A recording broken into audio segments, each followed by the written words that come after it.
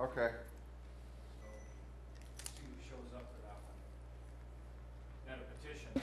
Welcome everybody here. We got a nice crowd this evening. Anyway, we are calling it to order. Would you please rise and pledge allegiance with me? Over there. Threw everybody off. I pledge allegiance to the flag of the United States of America and to the republic for which it stands, one nation, under God, indivisible, with liberty and justice for all.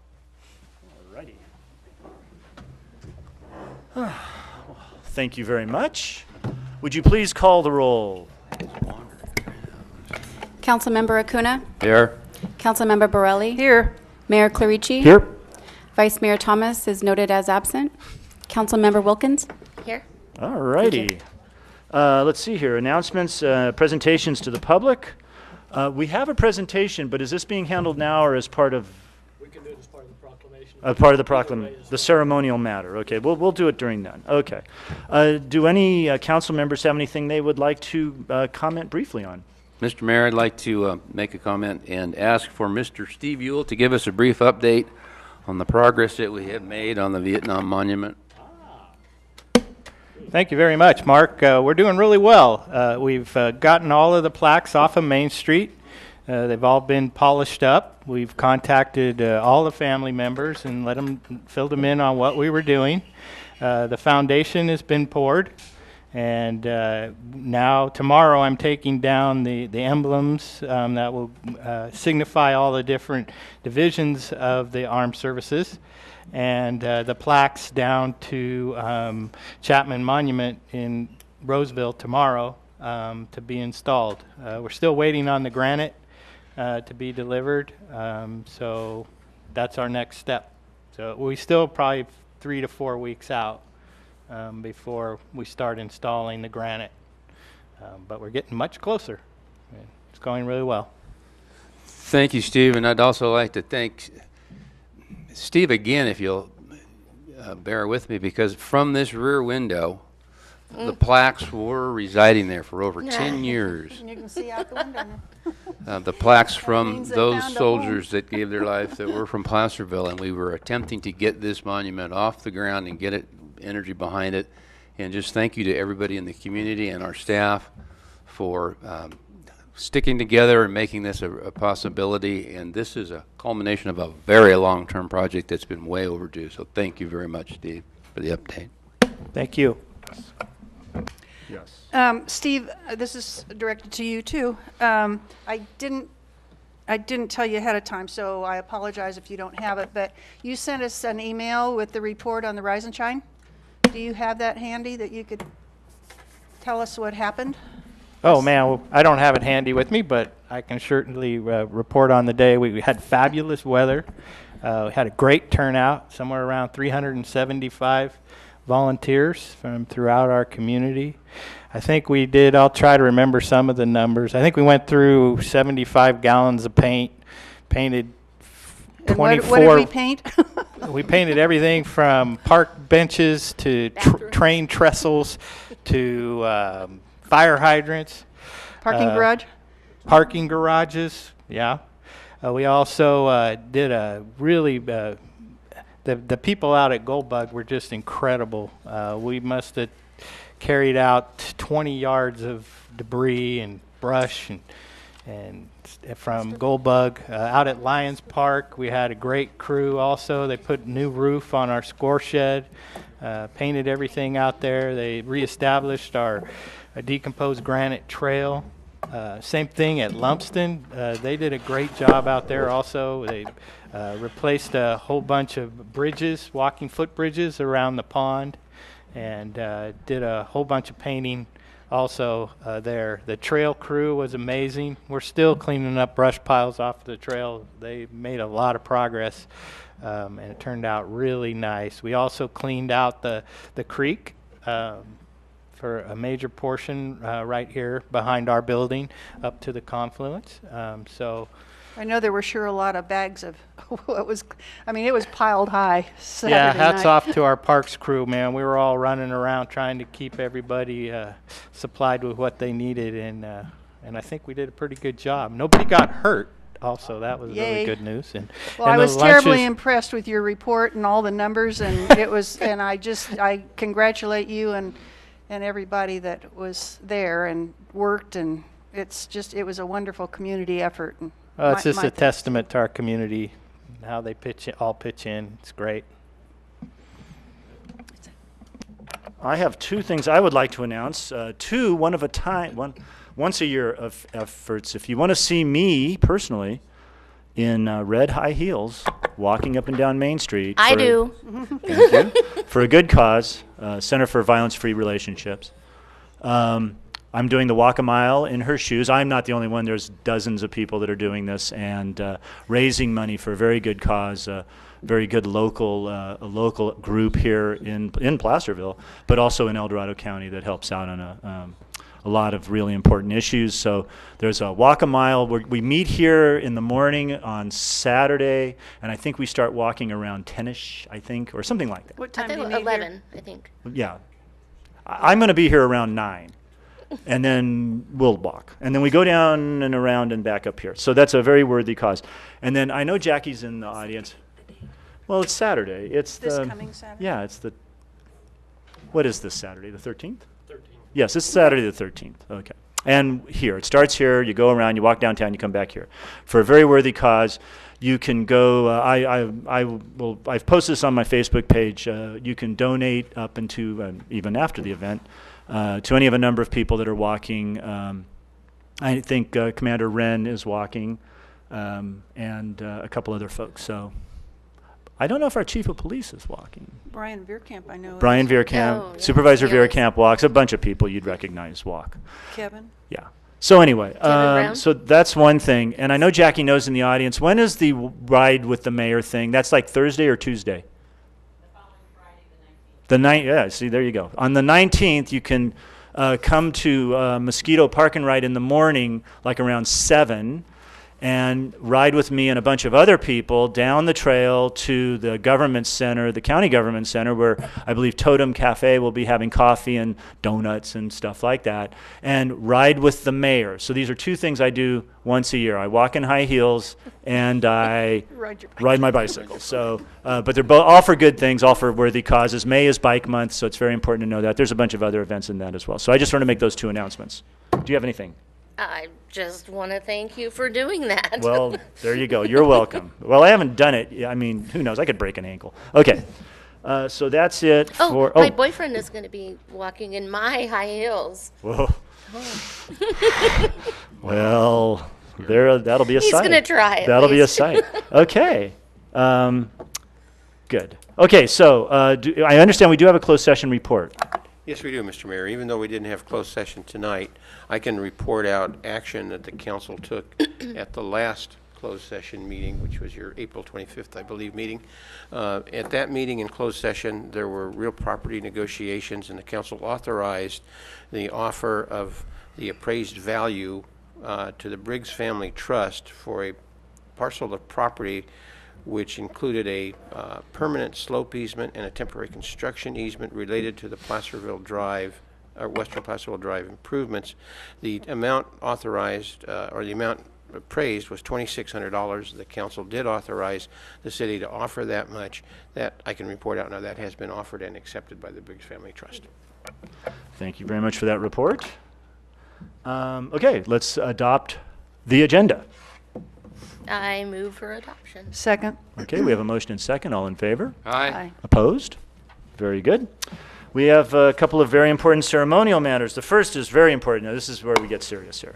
We're going to administer the oath of office for a new police officer, Sean Willie. That's correct, Mr. Mayor. If I Thank could have Mr. Yes. Officer Willie stand up, come forward.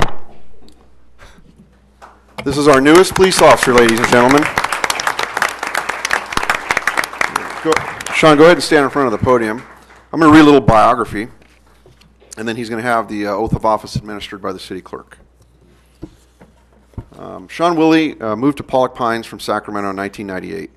He was involved early on the city by participating in Parks and Recreation youth basketball programs. He attended El Dorado High School, where he played basketball and assisted in youth basketball camps, and graduated in mid-2000s. I won't say when. Officer Willie attended Folsom Lake College and received his Associates of Arts in Administration of Justice. He currently enjoys playing in the adult basketball and softball leagues, trying to stay in shape, and he's looking forward to working with the Placerville community as a member of our police department. And he has with him various family members tonight, including his mother, Eula May, and his father, Mitch. And if they'd like to come up and stand next to him while he takes the oath of office, and then we'll get that underway, Mr. Mayor. Great. Thank you.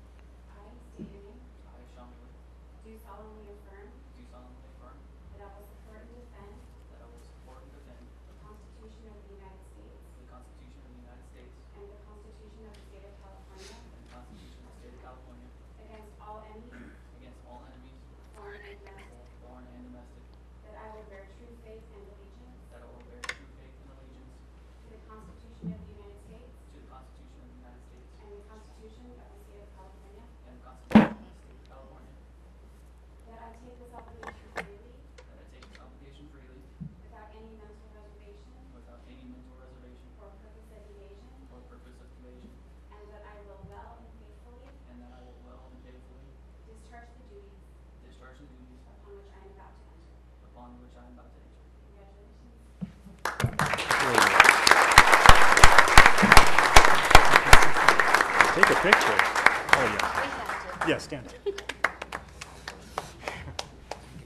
should come up here and thank us.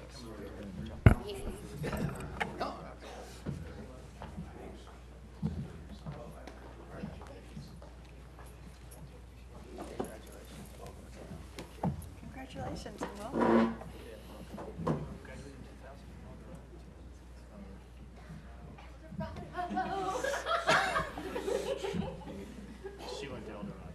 And so did I. Thank you, Officer Willie. Mr. Mayor, thank you very much. Well, thank you very much. Okay.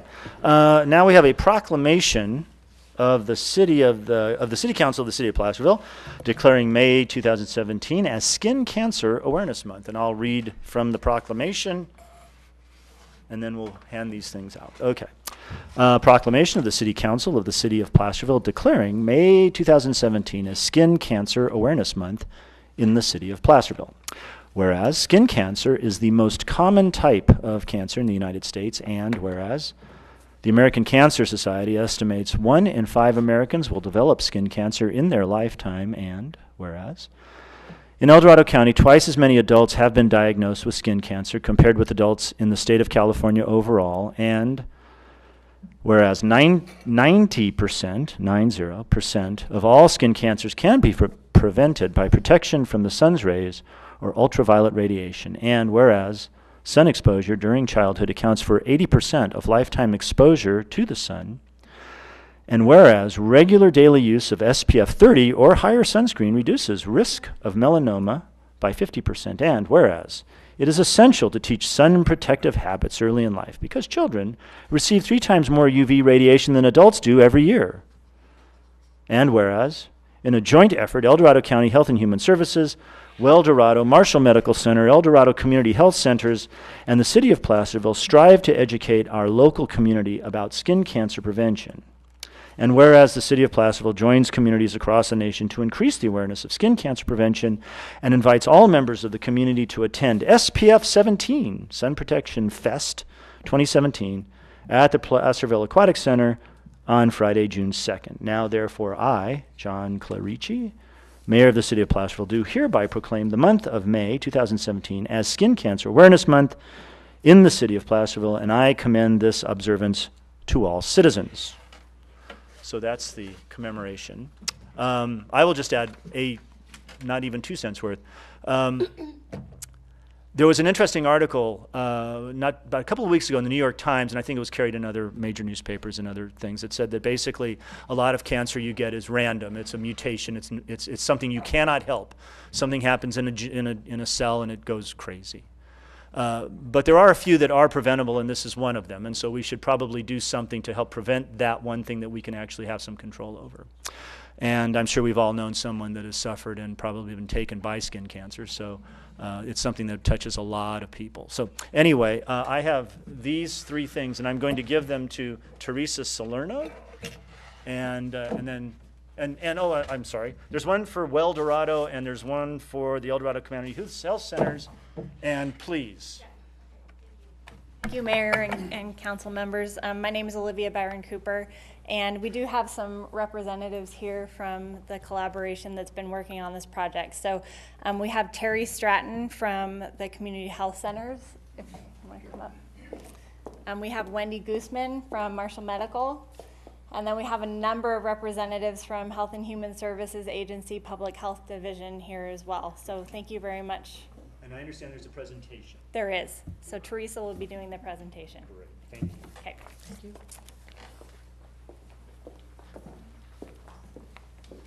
Good evening.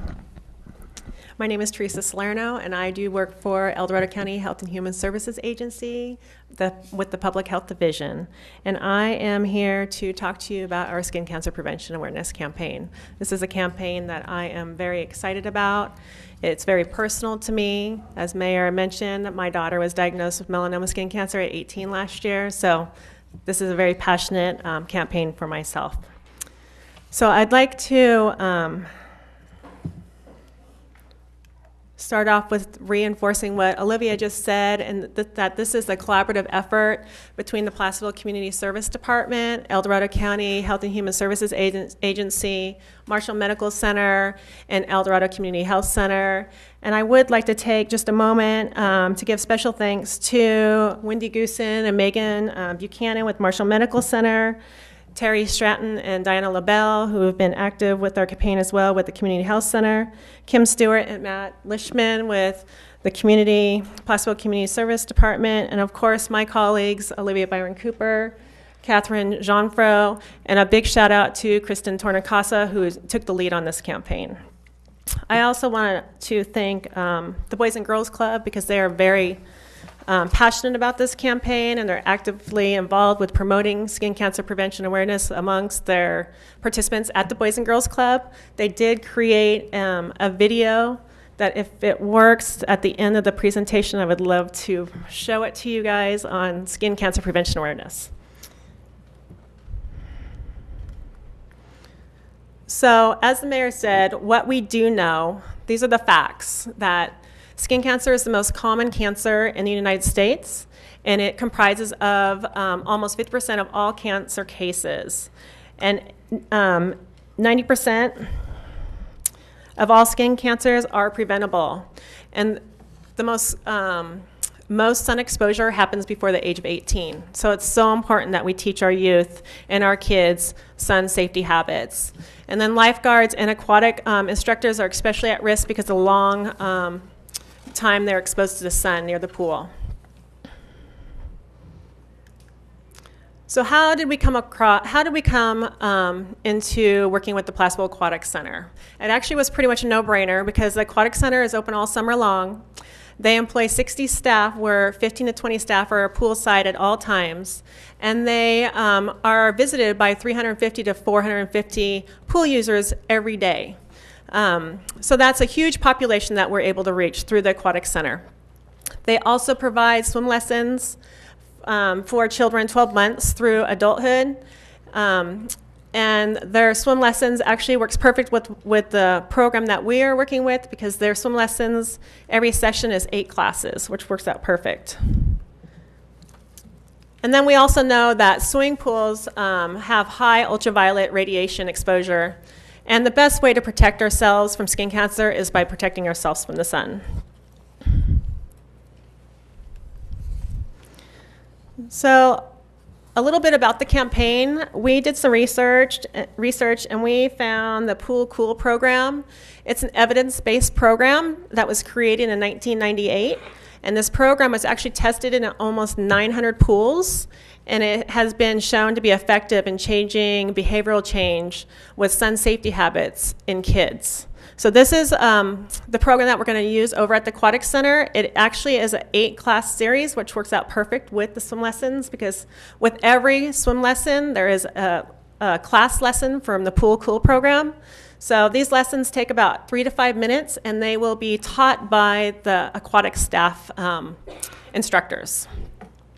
We also adopted the Slip, Slop, Slap, Rap campaign, and basically this campaign just reinforces what the kids are being taught at the pool. It's really about, slip on a shirt, slop on sunscreen, slap on a hat, and wrap some sunglasses on. And really it's, they're also encouraged to, if you're not out having fun, doing a fun activity, seek shade. Protect yourself from the sun and seek shade. So this program has this really great visuals. It has animals, and there's going to be 6 signs that are going to be located within the aquatic center. We also have stickers that we created to promote positive reinforcement for positive behavior change amongst the kids. And then, of course, as the proclamation says, May is Skin Cancer Prevention Awareness Month. So the way we're going to promote this campaign is we are going to be having a banner on Main Street the week of May 22nd, and that's our banner on the bottom. It's going to be very beautiful and colorful. We also are promoting this campaign on the city and the county websites, and we had a press release May 1st. And then we are also promoting the SPF Protection Fest, Sun Protection Fest 2017 on the back of the activity guide. So this went out to a lot of residents within Placerville, city of Placerville. One thing I think I forgot to say is that this campaign is going to be reaching out to approximately 60,000 people within the service district, which is a huge population. We are also, so the day of the event, let's hold on. So here's the Slip, Slop, Slap, Rap campaign and the stickers. So that's the big sign. There's 6 of those signs that are going to be up. It's very kid-friendly. I think the kids are going to eat this up. They're just going to love the little animals and hopefully try to imitate them. And then the stickers are on the side for the positive reinforcement. We did create a skin cancer fact sheet on how to protect yourself from the sun. It has some facts on it. I did put a stack of them on the back, at the back table back there for anybody who would like one. And I also, on the back table, placed this flyer promoting the day of the event. The day of the event is actually going to be really fantastic. It's going to have swimming and food, music. There's going to be different stations for the kids to learn different fun facts about how to protect yourself from the sun, and there's going to be prizes. So it's going to be a really great day. We're hoping that a lot of people turn out. I really welcome you guys, or I invite you guys to come to this big event. I think it'd be fantastic to have you there. And the campaign's going to run the duration of the Aquatic Center, so it's going to run from Memorial Day weekend through Labor Day weekend. Marshall Hospital, they donated 2 sunblock stations, so we're going to have 2 sunblock stations at the Aquatic Center this year for free sunblock. They also ordered 8 cases of sunscreen with the SPF of 30, so those kids who forget their sunblock or the parents that forget their sunblock, they will have it readily available. El Dorado Community Health Center donated travel-size sunscreens for the giveaway bags the day of the event. And UV Skins has donated swim sets, hats, and UV detector keychains that will be given away at the day of the event as well. And then Robinson's Pharmacy, it's not on the slide, but they've donated some SPF chapsticks, which is fantastic. And our banner was donated by Western Signs, or Western Sierra Signs. So I really want to put that out there. That was really nice of them as well.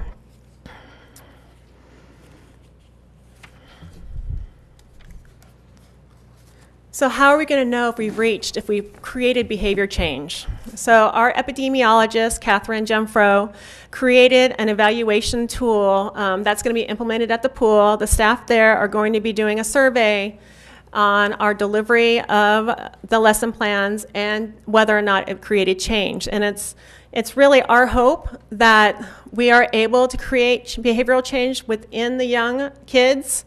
And it's our hope that this SPF 2017 can become an annual event.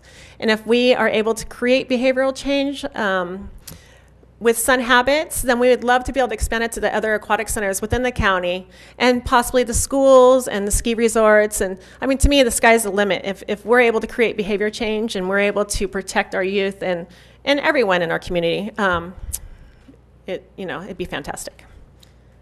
So we have a video from the Boys and Girls Club.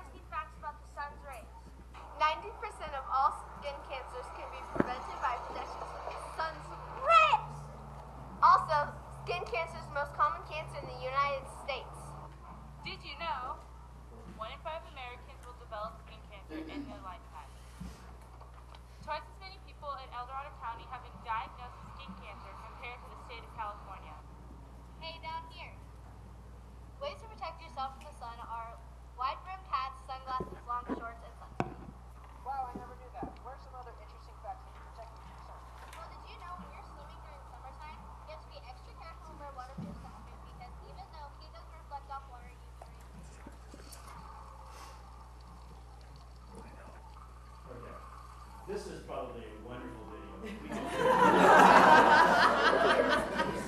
I would love to hear it. I was just saying, we have got to get our AV system into the 21st century before it ends.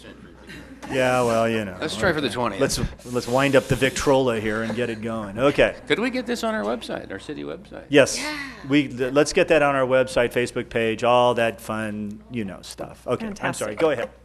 Oh, I just want to say thank you so much for the opportunity to present before you. And if anybody has any questions, feel free to ask. And also we can go, you're able to go to the weldorado.org website for statistics and information about our skin cancer prevention awareness campaign. Okay. I have big blue things to hand out.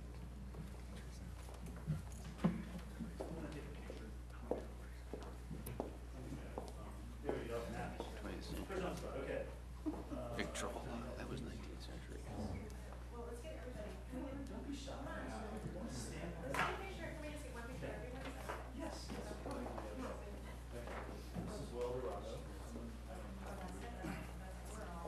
Oh, I see. You're all the same.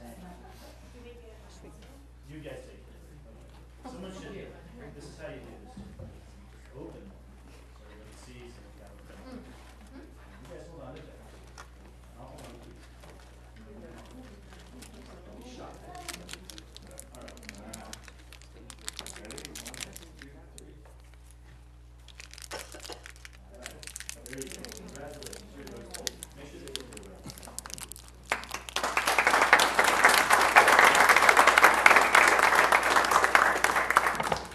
Mr. Mayor, while you're taking your seat, I would just like to extend my great thanks to everyone that's involved in this project, bringing this forward and bringing it to Placerville's Aquatic Center for the summer.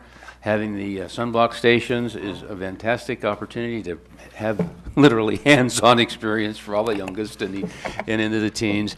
Our pool serves a wide spectrum of folks. A lot of them are from all over the county, so you're going to get hopefully a wonderful outreach audience way beyond our city boundaries. And it's just a really important topic, and thank you very much for allowing Placerville to be a part of the first year with us. We appreciate the opportunity. Yes. I would second that. Thank you. I'd like to point out two things. One is we should all be very grateful that we have this rather robust healthcare community in our town here that can actually go out and do these things and works with all the various and sundry agencies and groups and Marshall Hospital and everything working together. A lot of folks in the foothills don't have this kind of thing going on, so we should all be grateful for that. The second thing is I would like to thank, I thought I heard that Robinson's Pharmacy provided some things, and Chapstick, thank you, Dennis. And also Dave Brazelton, I'd like to give a shout out to Dave because he does a lot of things in this town and in this community that are very important. Rarely do we hear from him. Rarely does he charge us. And I think that it's really important that, and he's not the only one. There are a multitude. There are a multitude. I call them the usual suspects. Whenever we have a thing in this town, it's almost always the same people giving of their time, money, resources, expertise, that sort of thing. And we should be grateful for that as well. If you happen to see Dave in this particular case, pat him on the back and say thank you. Okay. Okay. Public comment period. The open mic portion of our meeting. This portion of the meeting is reserved for persons wishing to address the council on any matter not on the agenda. That is within the subject matter jurisdiction of the City Council, our purview, as it were. We cannot take action on any kinds of things that we hear, except for very rare circumstances, which are almost certainly not going to happen. You have 3 minutes, which we have a timer up here, and I keep one myself, so I don't keep looking over there. I ask that you follow the golden rule. Don't say anything that you wouldn't want to have somebody say about you. And if you would, please, when you come up to the microphone, state your name and where you're from. We would appreciate it. So, the floor is yours. Go right ahead. Shoot away. That was a really great presentation. It hits to the heart of something I'm concerned about too, and ultimately it's about saving lives, isn't it? I was really struck by the statistics of the occurrence in this county. Thanks a lot for the information. Anyway, I'm Melody Moore, and I work with the Nomadic Shelter, which provides shelter for the homeless of our community during the winter months. However, I'm not here speaking for them. I'm speaking as an individual. I think the name the group is known by is misleading. The people they serve are by and large not nomadic, but longtime residents of the community. They are our brothers, sisters, children, and even parents. My own grandson was homeless on the streets where his great-great-grandmother was born. These homeless people were born here, they went to school here, and they're registered to vote here. I'm not here to ask you to solve the homeless problem. We are all agreed. I'm sure there's no one single homeless problem with a single solution. We allow ourselves to be overwhelmed with the complexity of the topic. When people have transitioned from the streets into housing, and it's nearly always because someone has given them not a handout, but a hand up. Someone, an individual. It's always a one-on-one relationship that helps a person make that transition, not a program.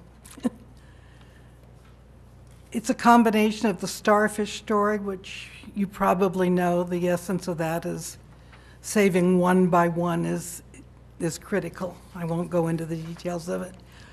And it's also putting to practice the proverb of teaching a man to fish so that he can eat forever instead of giving him a meal for a day. So that's the approach I think that we need to take to solving the problem. But there's another aspect of it too. We can apply that same line of thinking to the problem as a whole. First, we must realize that we're dealing with a multitude of problems, and that these are not the homeless problem, but are in fact the problems of the homeless. These we can address one at a time, like saving the starfish on the beach. For example, recently, merchants, shoppers, or the police were upset because a homeless woman frequently sat on an electrical service box near McDonald's. Spikes were placed on top of the box so she couldn't sit there. She will find someplace else to sit. The problem really hasn't been solved. She's not going away. Her mobility is seriously limited, and her need to sit has to be met somehow. Money has been expended on a solution that really isn't a solution. All we have is spikes on an electrical box. If we identify these small problems as, the underlying source of the problem, what it really is, this person needs a place to sit that doesn't interfere with commerce or, the aesthetics of the city or whatever the issue was. We need to really look at the underlying part of it, and then we can solve them one at a time. Little tiny things like that. One starfish. Okay. Okay, I'll wrap up. Thank you very much. There are about 150 homeless in the community, and I'm interested in solutions. The first baby step I'm going to make is place a message board in the upper room as a device for communicating community concerns to the homeless people. I invite you to contact me personally. I'll take the responsibility for owning that board and posting the messages. And I think, baby step at a time, we can work on these little solutions. We all want the same thing. So, again, please get a hold of me. We will. Thank you. I'm intrigued by that idea. If you have written comments, please leave them with the clerk, and we'll get the rest of them, and then we can read through the stuff. Yeah, I left my... Oh, perfect. Thank you so much. I appreciate that.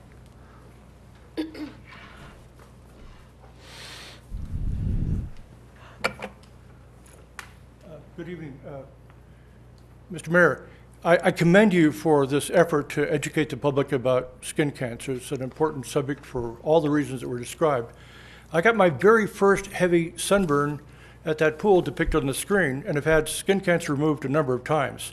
I fought that stereotype that you could have red hair and still have a tan, one of the battles I lost in life, and can tell you that the cost of getting sunblock for your entire life is less than having skin cancer removed just once by Mohs surgery.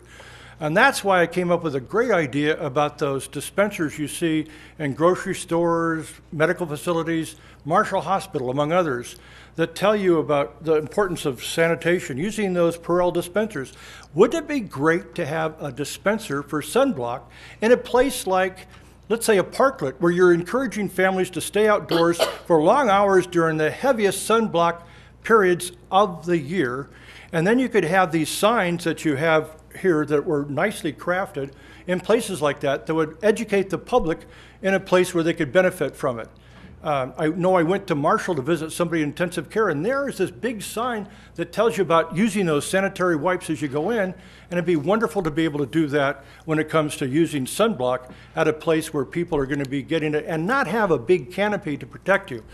Since I have another minute or so, just to ask you, Mayor, you very wisely pointed out in the beginning of the year with some confidence that we had about $2 million in reserves.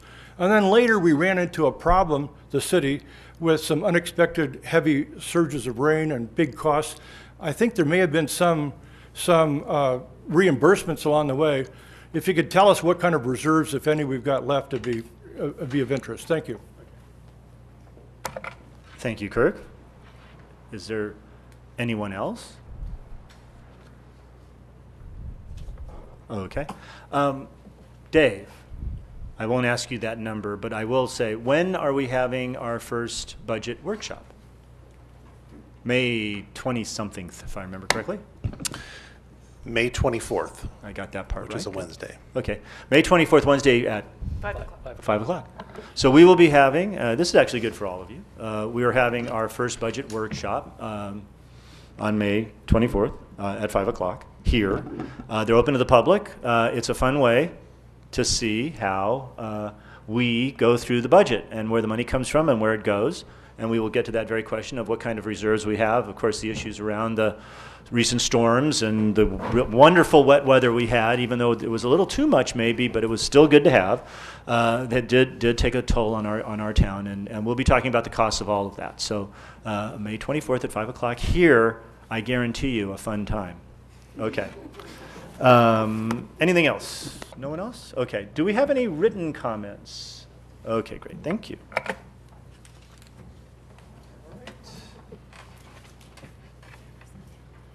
Consent calendar. All matters listed under the consent calendar are considered routine and will be enacted by one motion by roll call vote unless any member of the council wishes to remove an item for discussion. The reading of the full text of all resolutions will be waived unless a council member requests otherwise. So the first thing is, does anybody want to pull anything off of the consent calendar? No. Nope. Okay, great. I will open up public comment if any of you would like to comment on anything on our consent calendar.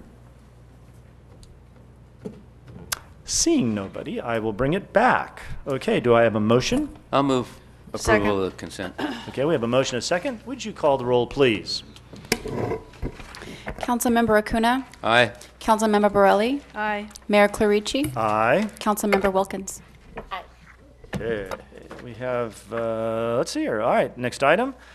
Discussion action item, approve a request by the El Dorado County Health and Human Services Agency for the installation of a parklet to be located on Main Street occupying a single parking space within the public right-of-way, and direct staff to process and issue a special temporary use permit, TUP 17-01, and encroachment permit for the same. Mr. Rivas. Thank you very much, Mr. Mayor, members of the council. To give a little background, El Dorado County received a $10,000 grant from the 2016 Health Officers Association of California Communications Award to fund what is known as El Dorado County's Healthy Living Parklet Design Competition project. City staff was first approached by Kristen Torrencasa. She is a department analyst with the County Health and Human Services Agency, Public Health Division, about temporarily locating a parklet on Main Street as a demonstration project to showcase the public health benefits of a parklet by encouraging physical activity. There is no formal process for the consideration of parklets that currently exists within the city code. Staff is processing this parklet through the special temporary use permit application process, and this is allowed for a discussion item before the Planning Commission with final consideration to be made by the City Council here tonight. An encroachment permit would also be necessary since the parklet would be placed within the public right-of-way, occupying one vehicle parking stall within Main Street.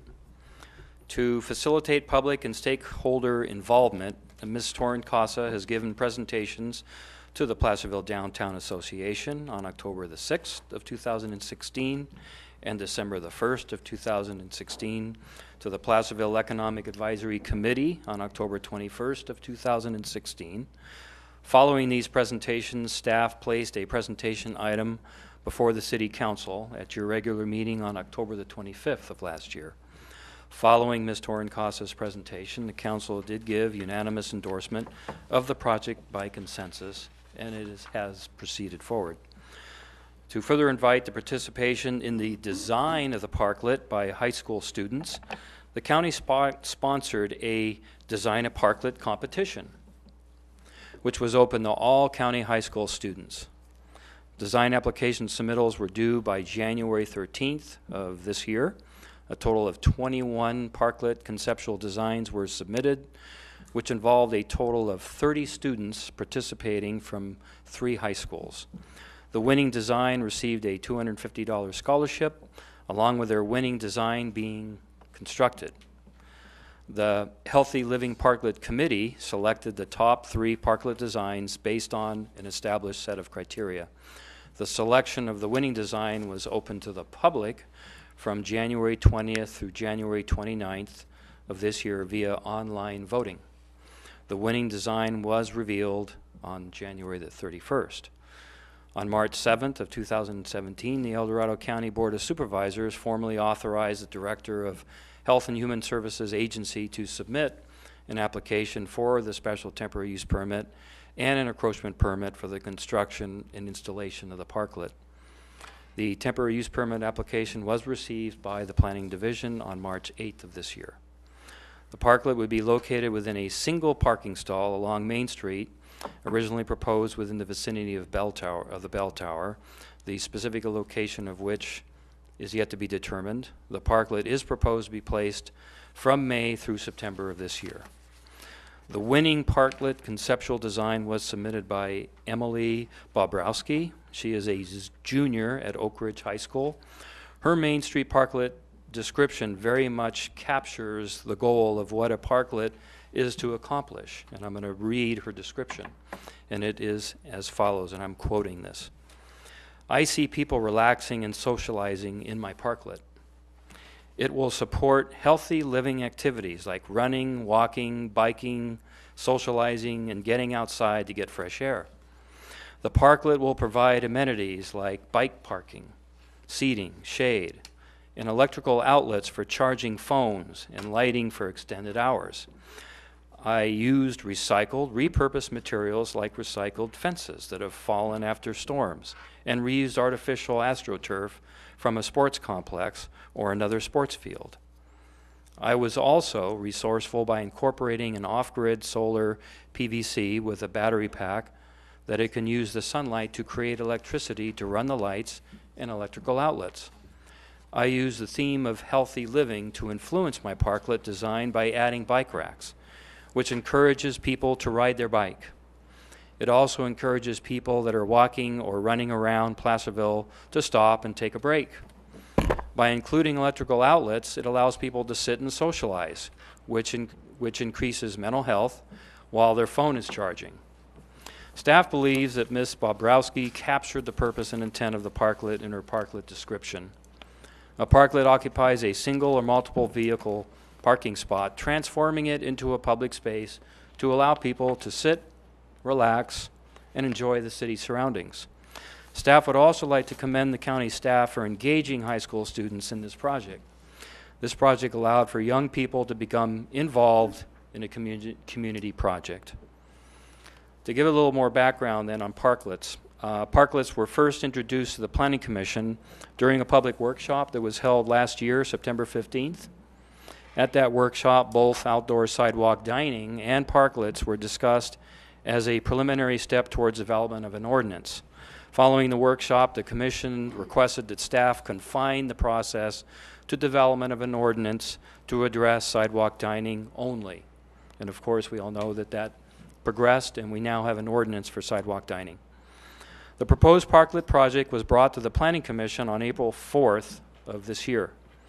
Staff requested that the Planning Commission consider the proposed temporary parklet as a demonstration project, and I want to emphasize that it's a demonstration project, to provide any comments and suggestions and recommendations regarding the same for consideration by both staff and the City Council. As a demonstration project, the originally proposed location was in the vicinity of the bell tower around 433 Main Street, which is an area in proximity to the farmers market and adjacent to the ball bouts. We also looked at two other locations at the ball bouts at 447 Main and 451 Main Street. Following public comment at the Planning Commission meeting, two locations proposed are at the 447 and 451 Main Street, which is at Kelsey's Needlecraft, or at the Creekside Place. Again, the parklet is proposed to be placed from May through September of this year. During this time, the parklet would be heavily monitored. Oversight and maintenance of the parklet would be performed by the Healthy Living Parklet Committee. Following its removal and relocation to the public health facility at 931 Spring Street, the parklet would be evaluated by the committee to determine its value to the community. At that April 4th Planning Commission meeting, concerns expressed by the public and the commissioners included, and I'll just highlight some of the bigger concerns. The first was was the parklet location, and some of the suggestions included locating the parklet at the upper end of Main Street or on Broadway. The bell tower is not a good location. Locate next to a ball bout to protect one end from vehicles. Other concerns involve safety. Concerns were expressed about vehicles hitting the parklet, persons hanging out in the parklet at night, don't allow for bicycle parking inside the parklet, or redesign with the bicycle parking oriented towards the bulb out. One of the biggest concerns that we heard throughout the process was loss of a parking space, that a parking space is too valuable to be given up for the parklet project. In general, parklets could become an attractive nuisance, and there were people that expressed the preference for benches to parklets. Staff did meet with business owners within the Creekside Place, including Timmy, the owner of Timmy's Brown Bag, Delarie, and I hope I'm pronouncing it right, the owner of Delarie's Confections. And we also met with Sarah Fudge, Jessica Orlandi, and Heidi Edwards, owners of the Bell Tower Bakery. These owners requested that the parklet be placed directly in front of Creekside. Staff also met with Steve Pace, and he is the owner of the Lighthouse, and he was very opposed to a parklet anywhere on Main Street due to the value of a parking space and there being limited parking space on Main Street. In consideration of the request by business owners to locate the parklet at 451 Main, and that the parklet would be sited next to the bulb out with vehicles parking forward as opposed to backing up next to the parklet, staff is recommending this location. In conclusion, staff would again like to emphasize that this is a demonstration project. If successful and embraced by the public, the city could look at development of an ordinance and regulations for the consideration of future parklets, similar to what the city has done for the consideration of the sidewalk dining areas. Staff is recommending that the council would direct staff to issue a temporary use permit and an encroachment permit to the El Dorado County Health and Human Services Agency for the installation of a parklet to be located at 451 Main Street, occupying a single space within the public right-of-way from approximately May through September of this year, and provide staff with any further direction. Staff would like to announce that the designer, Emily Brobrowski from Oak Ridge High School, and she is, of course, the winning parklet, is here in attendance. And at this time, staff would like to introduce Kristen Torrencasa. She's been the project lead on this endeavor and will provide a PowerPoint presentation that has detailed the project that is before us.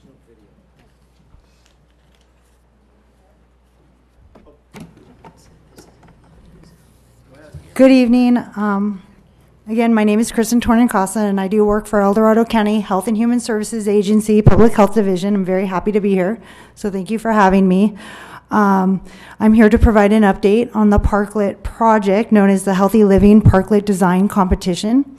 I also have numerous public health colleagues in the audience, as well as community members, active living leadership team members, as well as the students, Emily, Avery, and Devin, as well as the teacher, Mr. Foreman, who have been very involved in this project. So I just wanted to thank them for coming. So again, what is a parklet? A parklet is just a small public area that transforms a parking spot. Parklets are temporary structures and provide a place for the public to sit, relax, and enjoy the city. Parklets are open to the public and they are smoke-free environments. And again, the first parklet started in 2005 in San Francisco, and since then they've been very popular and are all over the country. So Public Health is sponsoring the parklet, and this project aligns with El Dorado County's strategic plan for healthy communities, as well as it's a direct result of our community health needs assessment and our community health improvement plan. So studies have shown that parklets have both health and economic benefits. We believe that design can impact today's biggest challenges around the physical, mental, and social well-being of communities. Parklets have shown to encourage physical activity through non-motorized transportation, providing pedestrians with amenities like public seating, landscaping, art, and bike parking. They've also been shown to have economic benefits because they tend to attract customers to them. A little bit about our project, the Healthy Living Parklet Design Competition.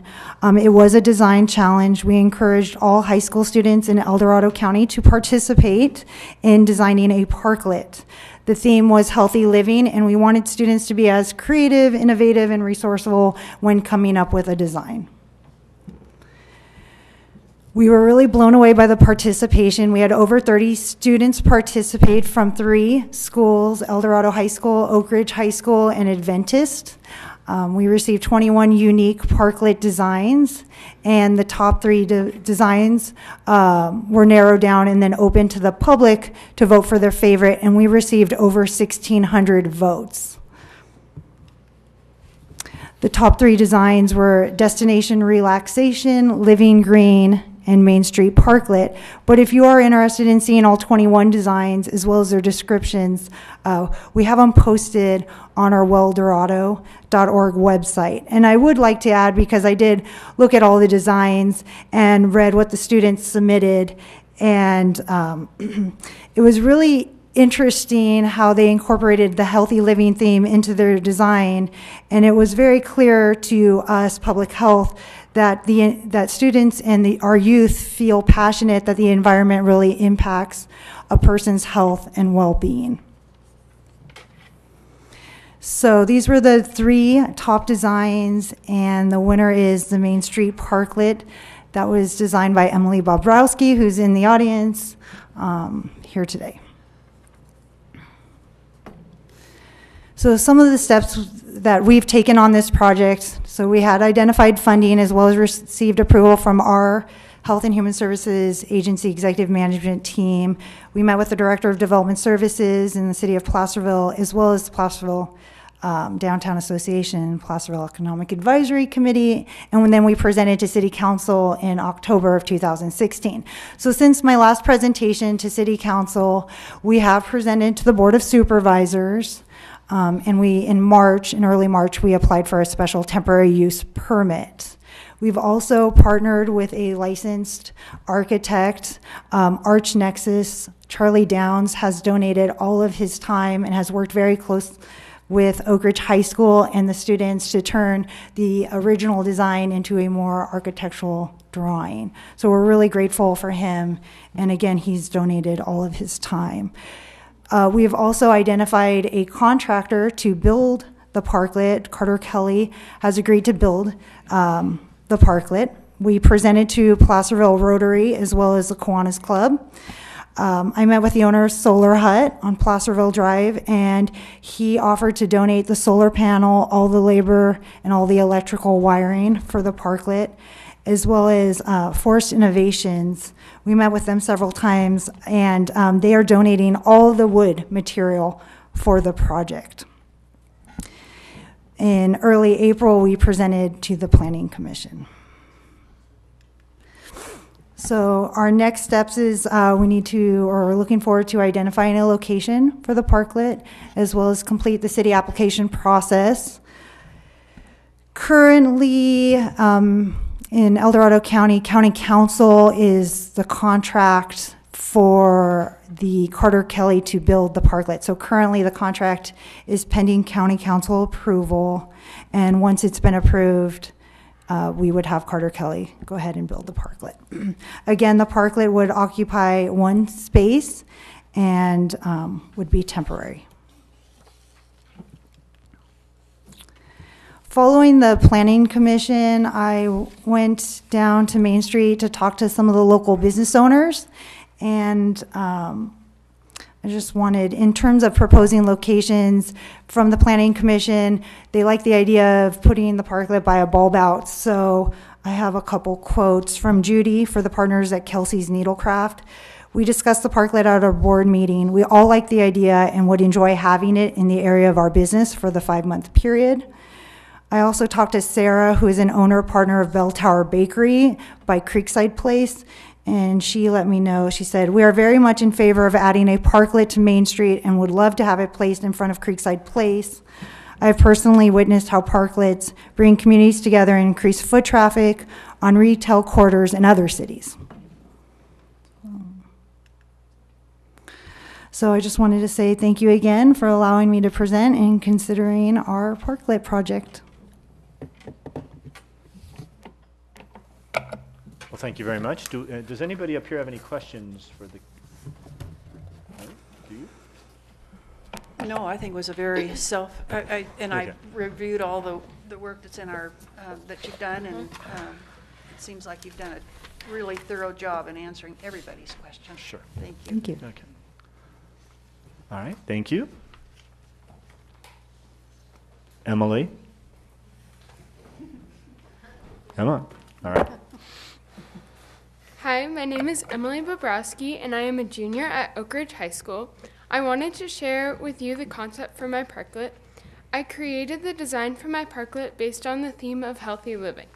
This theme of healthy living means to me a place where people can take a rest from walking or riding a bike, to socialize, and to take in historic Main Street Placerville. I incorporated sustainable design by using as many recycled materials as possible, including recycled fences and reused AstroTurf. Additionally, I included a PV solar panel with battery storage to power lights for evening use and USB chargers so people can charge their phones while enjoying downtown Placerville. Since being chosen as the winner of the Parklet Design Competition, I have worked with my engineering teacher, Mr. Foreman, and a fellow classmate, Devin Hanikel, on creating the working drawings. Also, Avery DiVincenzi, a junior at Oak Ridge High School, is creating a custom piece of artwork incorporating the theme of healthy living. I hope people relax, socialize, and enjoy their time in my parklet. Thank you for your time and consideration of my design, and I look forward to seeing my design come to life. Thank you. Hold on. Hold on. So you're a junior, right? Yes. You're going to be a senior next year. Yes. What do you want to be when you grow up? I'm looking, since I've taken the engineering class this year, I'm looking into doing biomedical engineering. Very good. Thank you. You're the best. Yes, very good. Thank you very much. Congratulations on winning the competition. Yes. Thank you. Yes. All right. Does anybody have any questions for staff?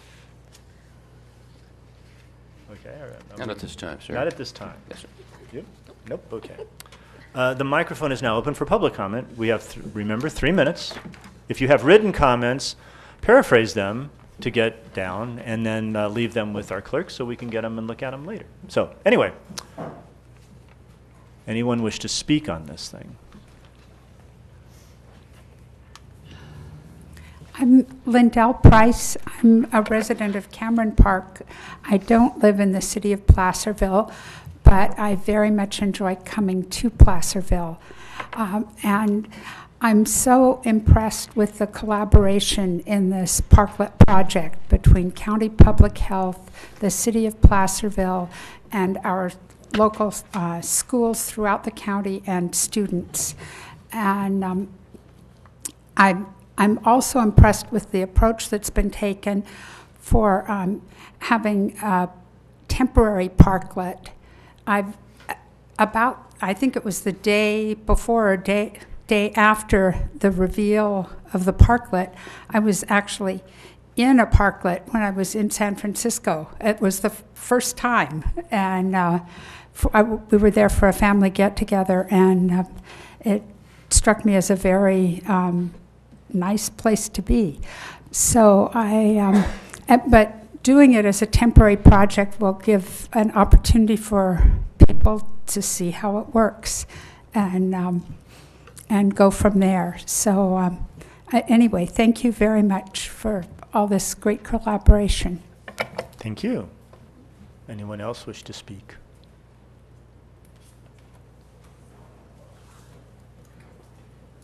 Oh. Hi, I'm Avery DiVincenzi. I'm a junior at Oak Ridge with Emily, and I'm doing the art for the project. And as soon as she told me about how it's going to be this little parking spot in Placerville, I knew I wanted to like be a part of it because I thought it would be cool for like other people to enjoy what she's creating. So I felt that making a piece for this project would also be like just really cool. And I love the idea of having people be more interactive and having like the theme of healthy living throughout it. That's why I'm creating a piece that kind of, I don't know how to phrase it, like the importance of like biking and stuff like that to improve like the city. So I just felt it was a great idea, and it would be an awesome, it's just, it doesn't even take up that much space, and it would be great for the city. So thank you. Thank you for coming and speaking. Thank you. That Yes. was awesome. Yes. Thank you. There's someone over in the wings. Yeah, sorry. Go on. The wingman. There you go. Hello, I'm Mr. Foreman. Actually, I go by Max in the general public, but to my students, I'm Mr. Foreman. But yeah, I did definitely wanted to say thanks to Kristen for opening it up. I'm actually a first-year teacher, so this was biting off a lot in the first year. But opportunities like this, I'm an instructor down at Oak Ridge High School, and I was fortunate to be in the position to take over a pretty fantastic lab, computer design facility, and manufacturing laboratory. So I encourage anybody that's here in the public, if you're ever down in El Dorado Hills, to come check out Oak Ridge High School, room F3 in the facility that I have, because it's actually pretty incredible. But to my students, Emily for taking this one on and putting it out there, we just I was actually fortunate that my uncle was helping with volunteering and stuff, and he actually has more of an architectural background than I do. And Emily took this on as soon as I was just, again, an idea of, you know what, I'm going to set this free to students and see what comes up. And Emily took this and ran, and it was me and my uncle just kind of giving her little snippets here and there, and then just doing the best to get out of our way and see what happens. So this was coming there, and then it was to be able to actually land and win the competition. But I'm also excited for the fact that it provided a really genuine opportunity then to bring in and develop a team, and that Devin, I don't know if you're going to want to come up and say a word here or two later, but I might encourage it. But anyway, Devin was kind of one of the students where I wasn't knowing what I was going to, what to expect the first moment to see when I first laid eyes on him the first day of class as a new teacher. He had a mohawk when I first met him, and he's actually in 2 of my classes, so I didn't exactly, fortunately, first impressions aren't everything, but it's turned out to be fantastic. That Devin now has definitely applied himself here and has been a major driver forward in figuring out some of the technical aspects here too. And then just how, teams of students, even just the opportunity to teach students how to interact by email and communicate real life problems. It's been a fantastic opportunity. I'm just very thankful for the opportunity as an instructor for these authentic learning experiences and stuff too. So. Anyway, thank you very much. Thank you. Anyone else wish to speak on this item?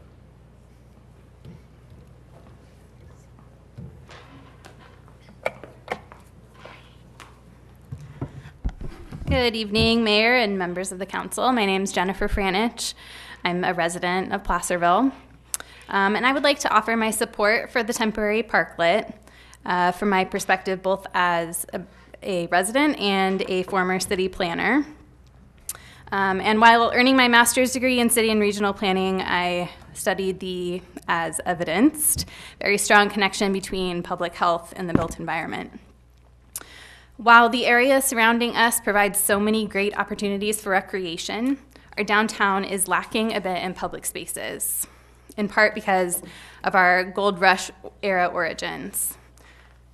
While this provides heritage worth celebrating and preserving, I think it's also important that our town continue to evolve to serve the needs of the residents and visitors that contribute so much to our local economy.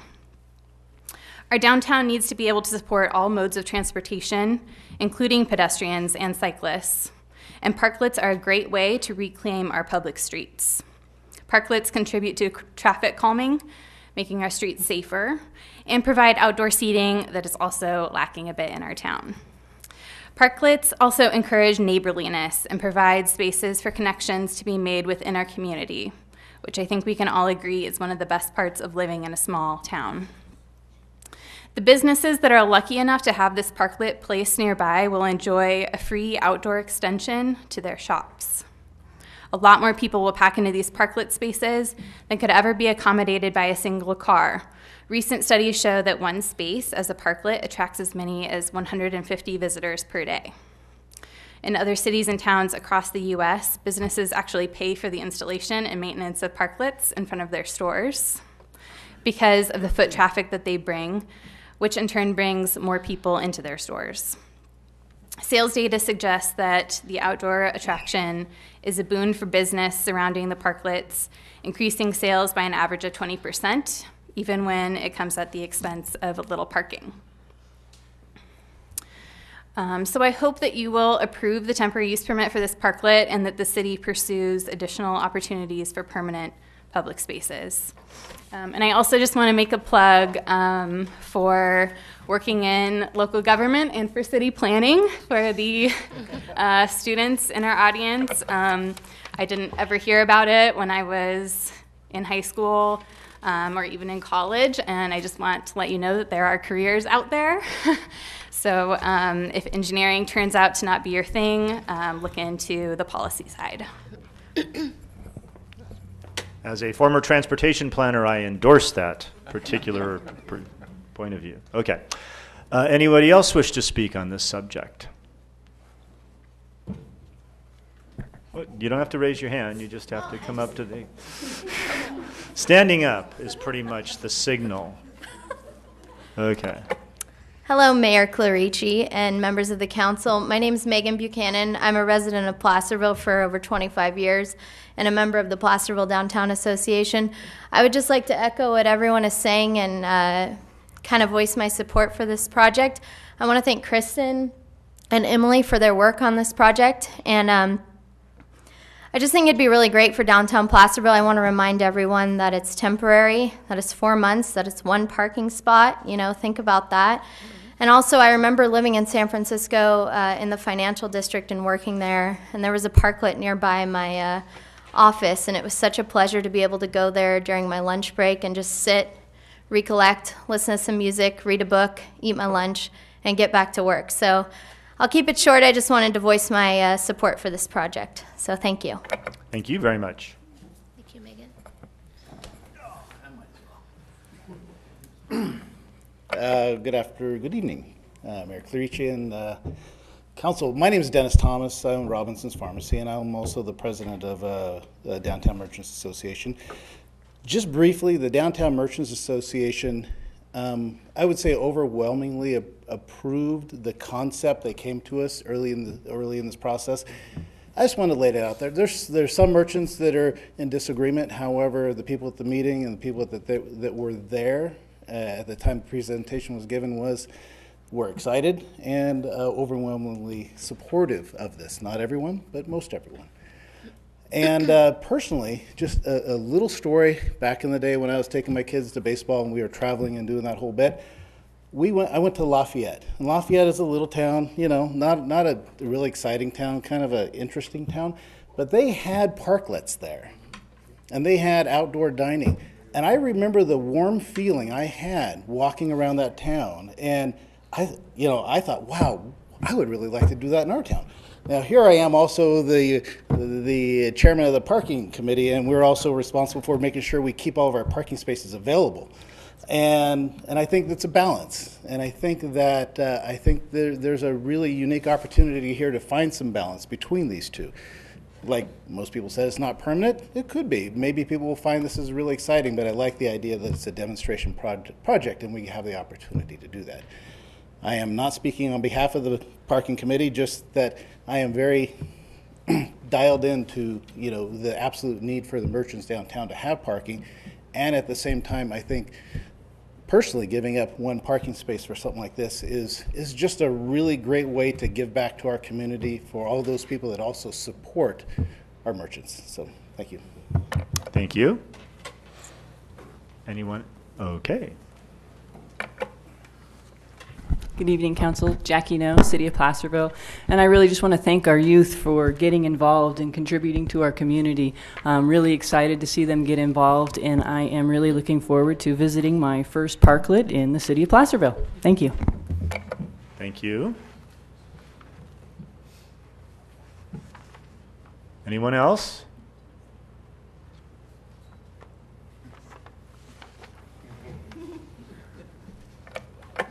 Good evening.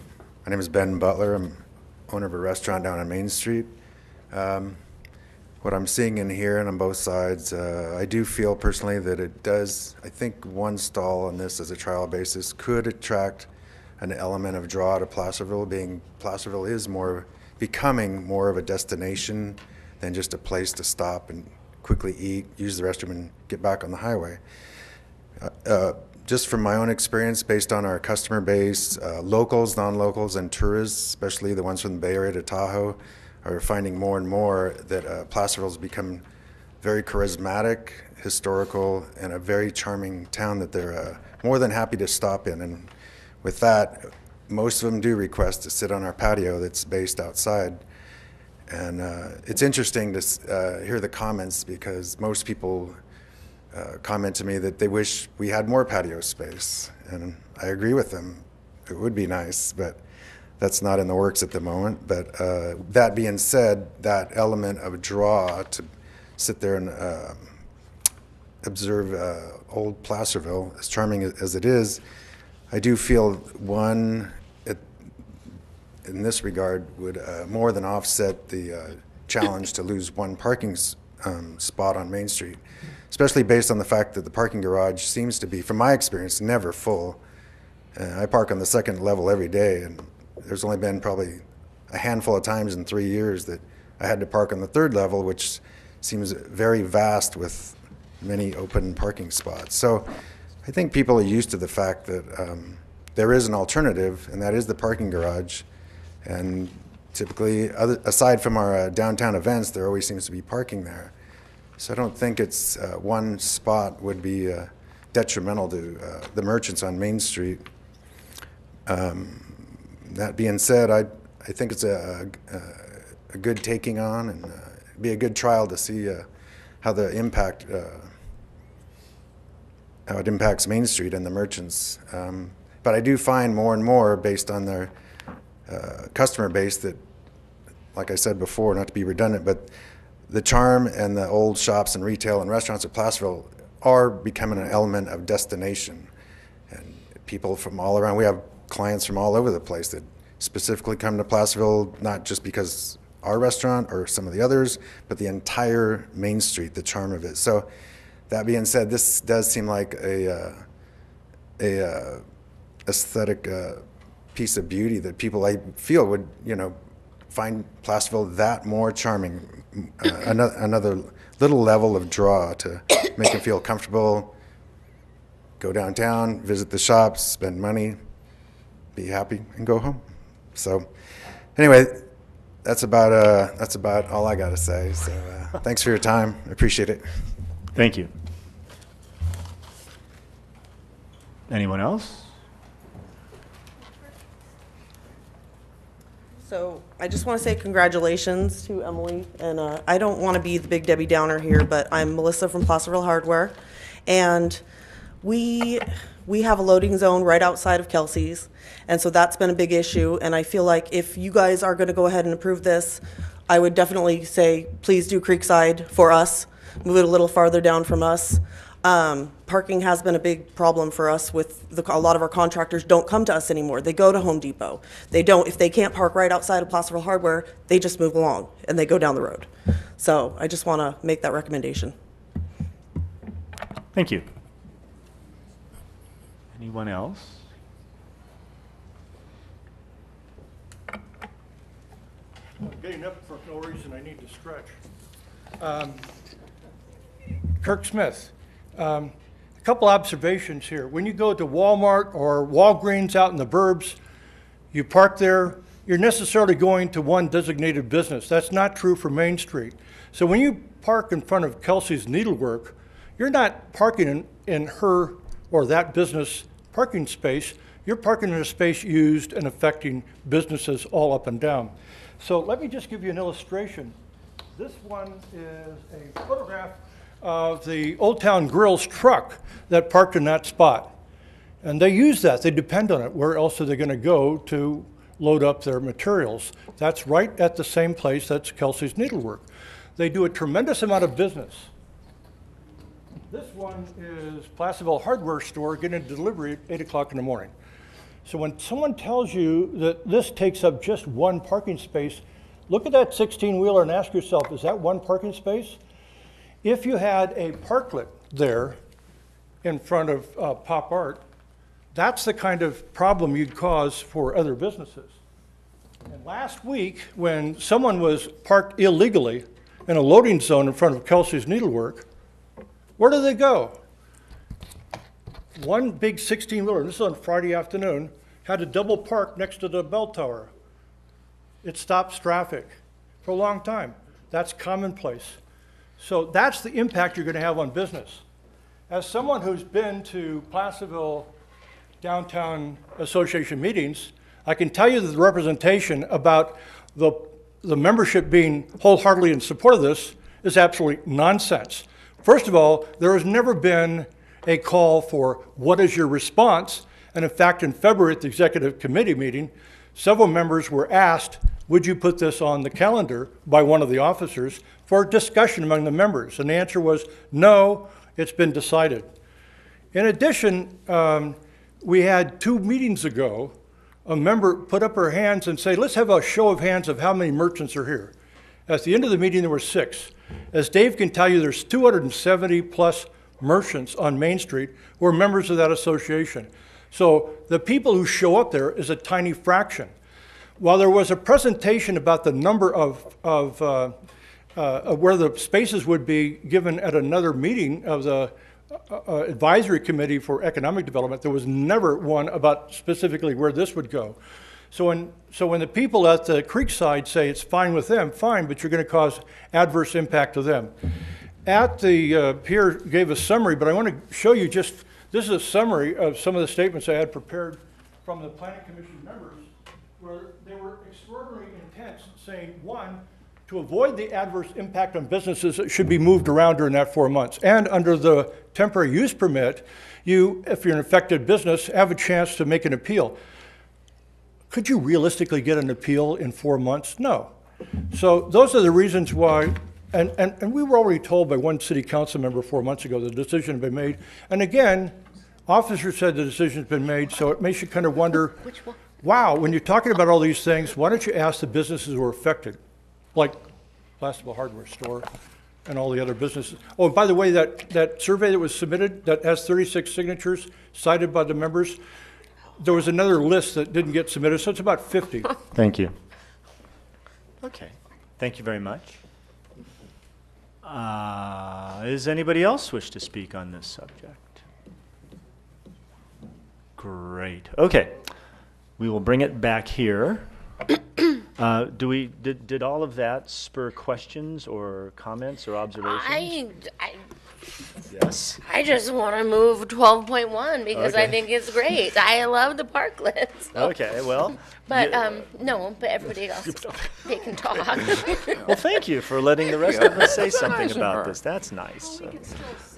Yes. But no. Still say something if you want to. Yeah, no. She's not prohibiting our Tricia's statement of support. free use of the First Amendment. Okay. I will say, I'm not going to read it right this second because I'll let everybody else talk, ask their questions and whatnot. I did receive a written comment from Councilmember Thomas that she asked me to read. She cannot be here tonight. She's on very important business. So she couldn't be here. It was unavoidable. So she asked me to read this. I will read it, but not right this second. Okay, go. Mark. Go ahead. No, go ahead.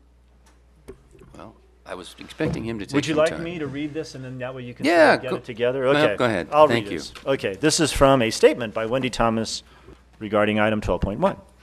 I regret that I cannot be in attendance at tonight's meeting, and I would like to speak in support of the proposed parklet on Main Street. I would also like to address the petition circulated by Mr. Smith and signed by some downtown merchants. And I wanted to, did you take it back? No. Oh, I still have it.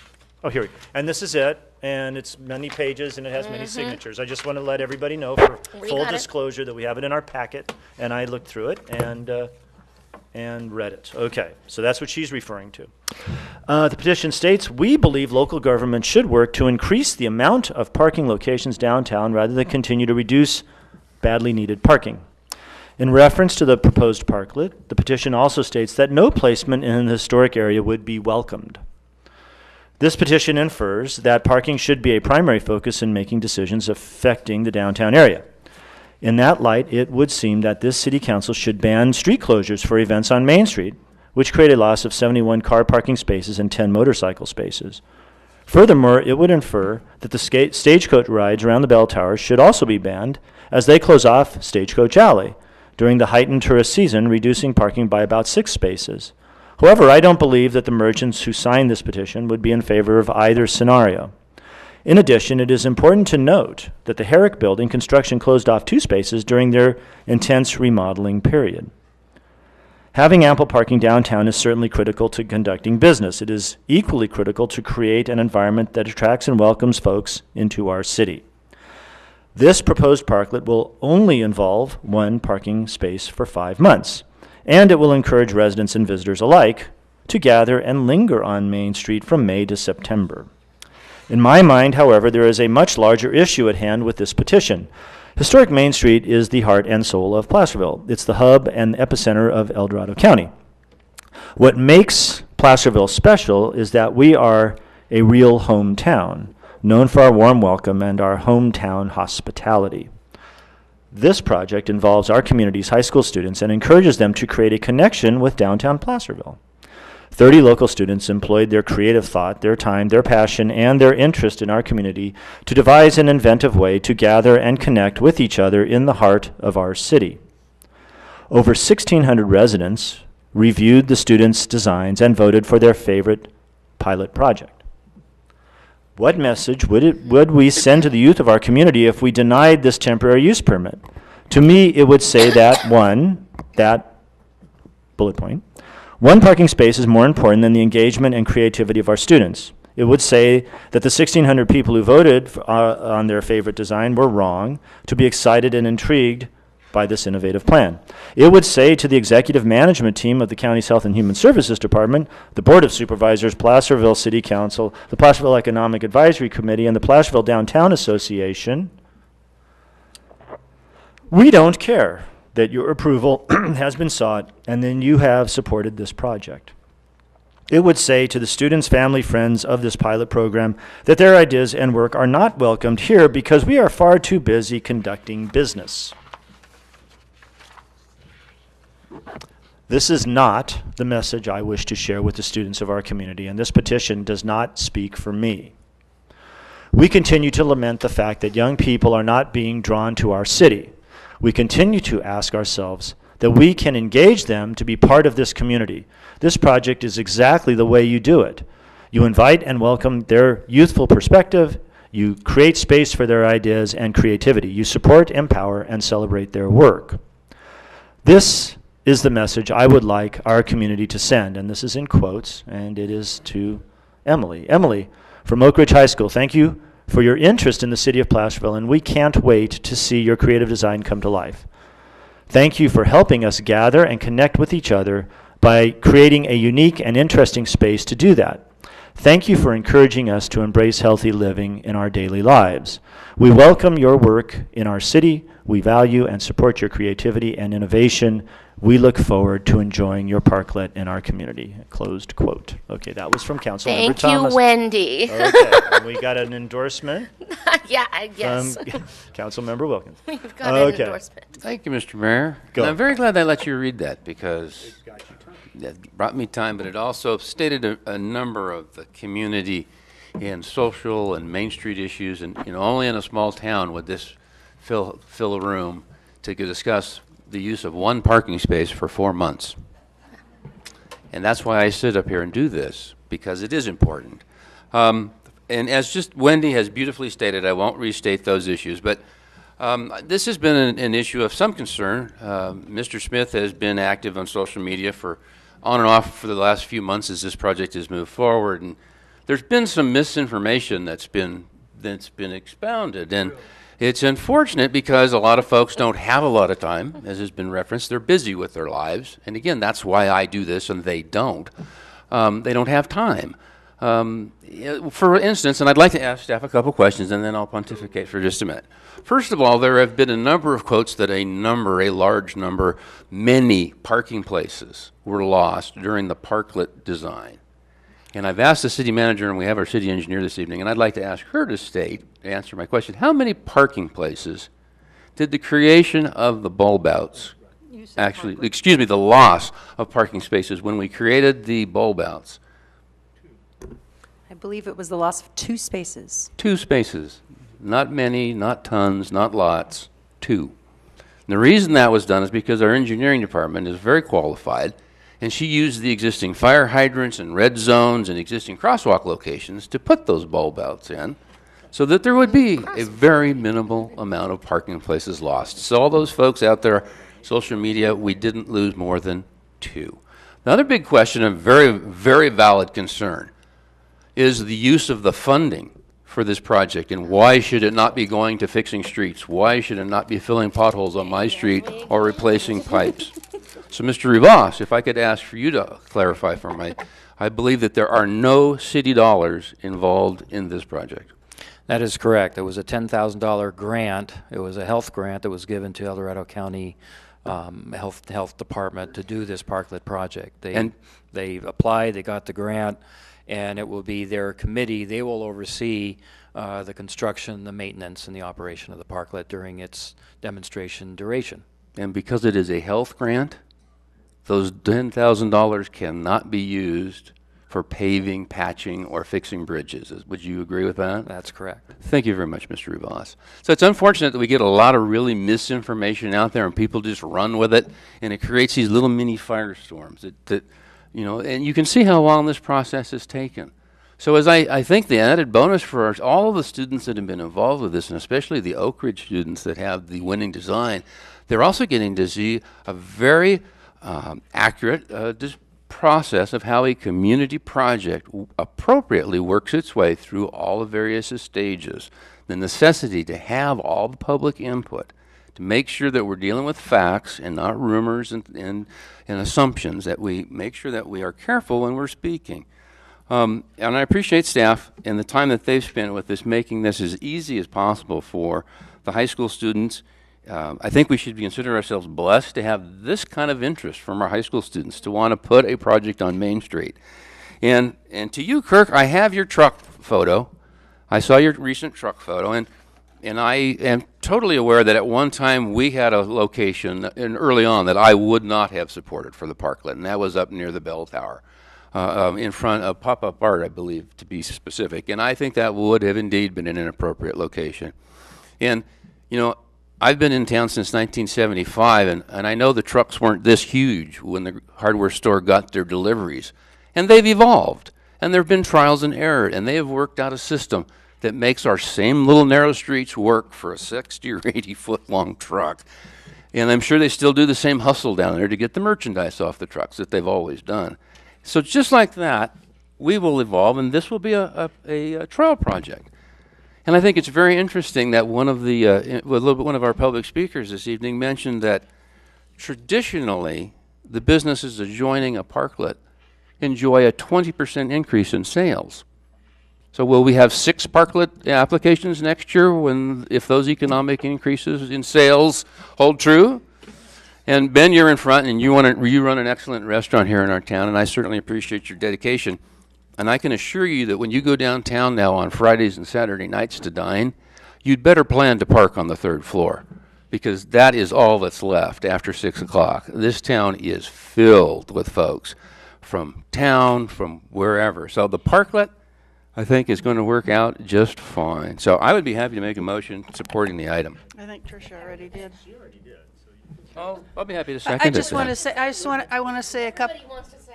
No, I just want to say a couple things that I just think this is a brilliant idea, and I'm just so happy that the schools were involved and that everybody was involved. And I have been fortunate enough to go on several of the Chamber of Commerce, they call them mission trips, fact finding and stuff, and all they're study missions, and all the cities that we've gone to have had parklets. And how I wish that, I'd think, well, could we do it in Placerville? I know our streets are so narrow, and I had my misgivings, but I really think it's going to work. And that's what this is all about. It's a trial and error, and we'll see. And, you know, I'm sure there's going to be maybe some unfortunate incidents, things that are going to go wrong, but that's why we're doing this. We want to find out and, you know, go forward from there. And I think Ben was great to, an example. He put in that outdoor seating downtown, and it is probably one of the most popular places on Main Street. And I think he, in a way, kind of showed what can be done down there. And I mean, it was a fine example. And so anyway, I just think we need to give this a chance. And as you say, one parking place, and if it works, I'd be in favor for probably more than one, and I'd probably get in all kinds of trouble saying that, but because there goes some more parking places. But I just think it's such an enhancement. And I can't remember, oh, Dennis, I think, said about the warm feeling he got. I feel the same way, and that's what happened when I would go to these other cities and see these parklets. And I'm really in favor of giving it a chance. And thank you all for everybody that participated in this. Because I'm a politician and I have a microphone in front of me, I will say a few things. I do not want to discount the notion of parking.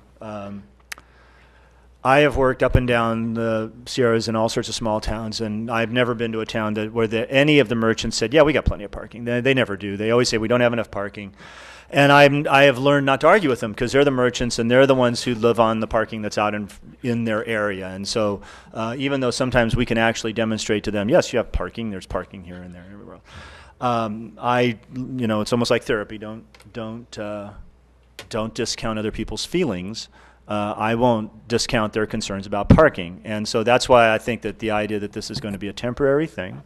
And one of the things I stressed when I got involved with the project a little bit on my own was I said, listen, hey, this thing has to look good. It has to be somewhat bulletproof. It has to be portable, because if all hell breaks loose, we got to get it out of there and fast. And what the funny thing was everybody said, sure, okay, fine, we can do that. And they've designed something that apparently you can bring it in on the back of a pickup truck. We're going to lay it down.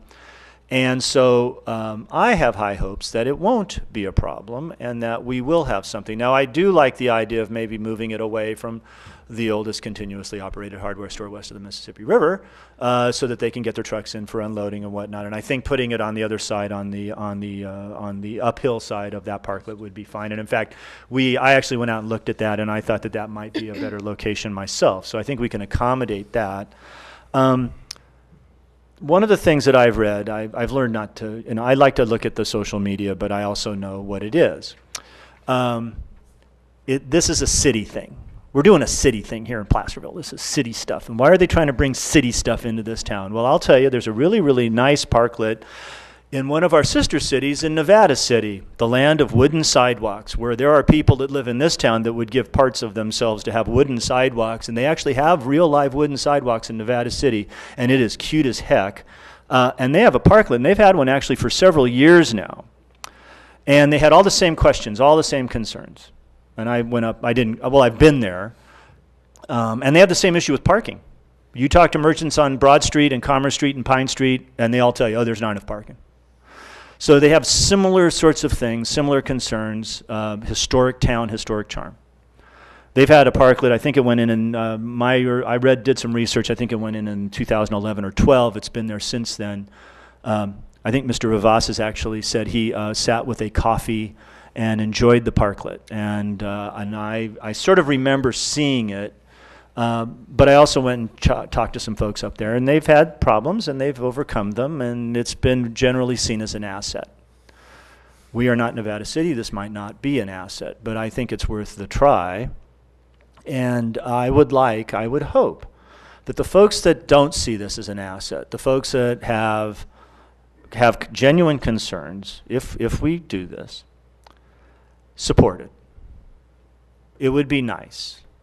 I had a conversation once with a merchant downtown who I don't agree with on a lot of things, but I told that person that I wanted their business to be successful, because it does no good for me to have even someone that I don't really agree with business go out of business.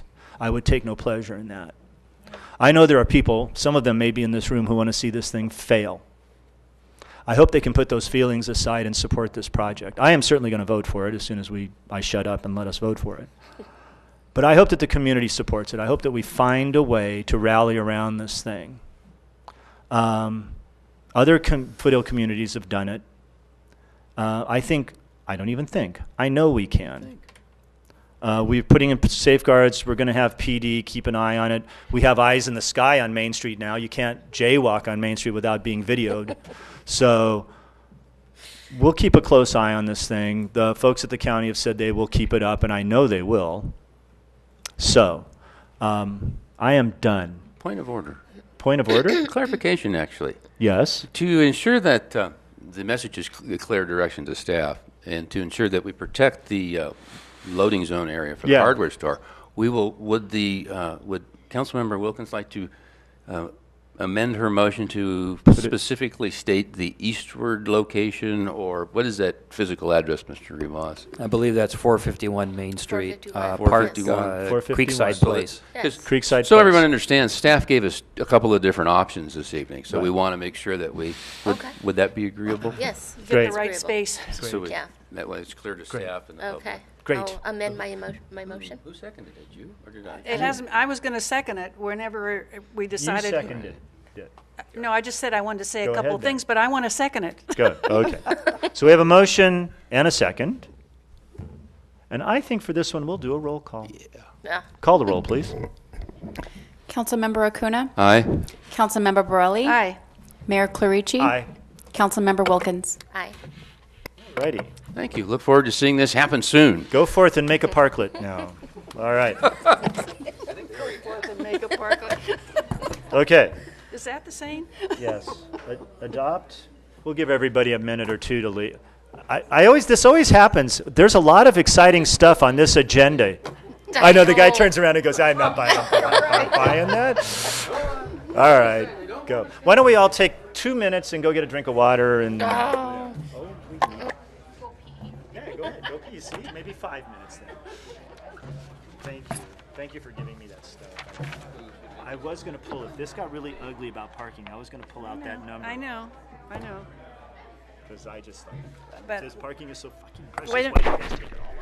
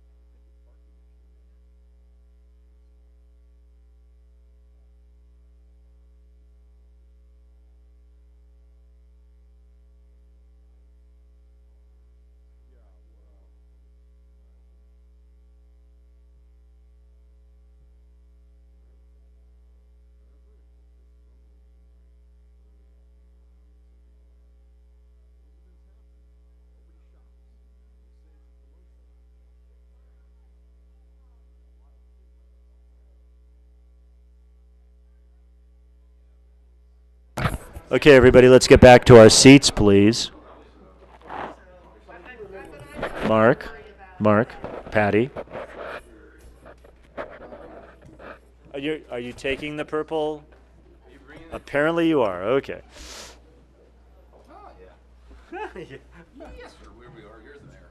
I am here. You are here. We are here. And it's all good. And Sue, we still have Sue Rudman in the audience, so. And the lady from the very fine framing store. Eric is here. Eric's always here. Eric's over there with Sue. Dennis is back there Yes. talking. Hi, Dennis. Hello. No, it's all good. All right, let's get back. All right, let's get back to business here. Let's start this out. All right. Item 12.2, adopt a resolution of intention to initiate amendments to Title 10 zoning ordinance, Chapter 4, General Regulations, Section 17, sign regulations of the City Code regarding regulations of wait a second, does this thing actually say the general regulations, sign regulations of the City Code regarding regulations of signs? Well, they're different sections. That's great. That's like And liar's chapters. poker. How many times can you get signs in there? Okay, Mr. Rivas. Thank you, Mr. Mayor, members of the council. In the Reed versus Town of Gilbert, Arizona, the United States Supreme Court clarified when municipalities may impose content-based restrictions on signage. The town of Gilbert has a comprehensive sign ordinance that imposed stricter limitations on sign advertising religious services than signs that displayed political or ideological messages. When the local church was cited for violating the ordinance, the church filed a lawsuit in which they argued that the town's sign regulation violated its First Amendment right to freedom of speech.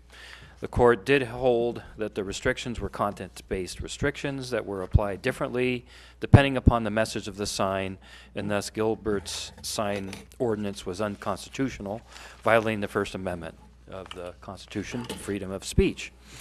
It is the opinion of staff that changes are needed to bring the City of Placerville sign ordinance into compliance with the U.S. Supreme Court's decision. The city's current sign ordinance does make distinctions between political, directional, directory, real estate, temporary signs, etc., applying differing standards for different categories, which may be considered content-based regulations and may run afoul of the Supreme Court opinion. Staff will prepare draft revisions and work with our city attorney, Mr. Driscoll, prior to bringing the draft to the Planning Commission for consideration and recommendation that will be brought to the City Council for adoption of any changes.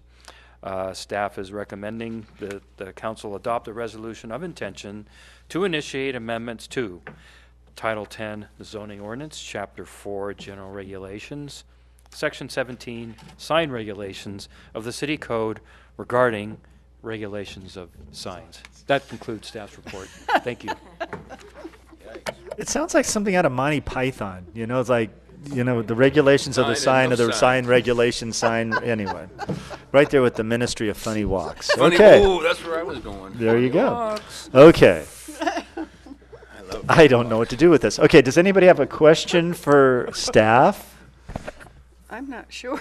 I had one question for the city attorney. I would like to, later on this evening to get his thoughts on this Supreme Court of the United States decision that's here. That's many Oh, he already probably knows Actually, I told Pierre this too. He did an excellent job of summarizing that decision in a very, very clear and concise way.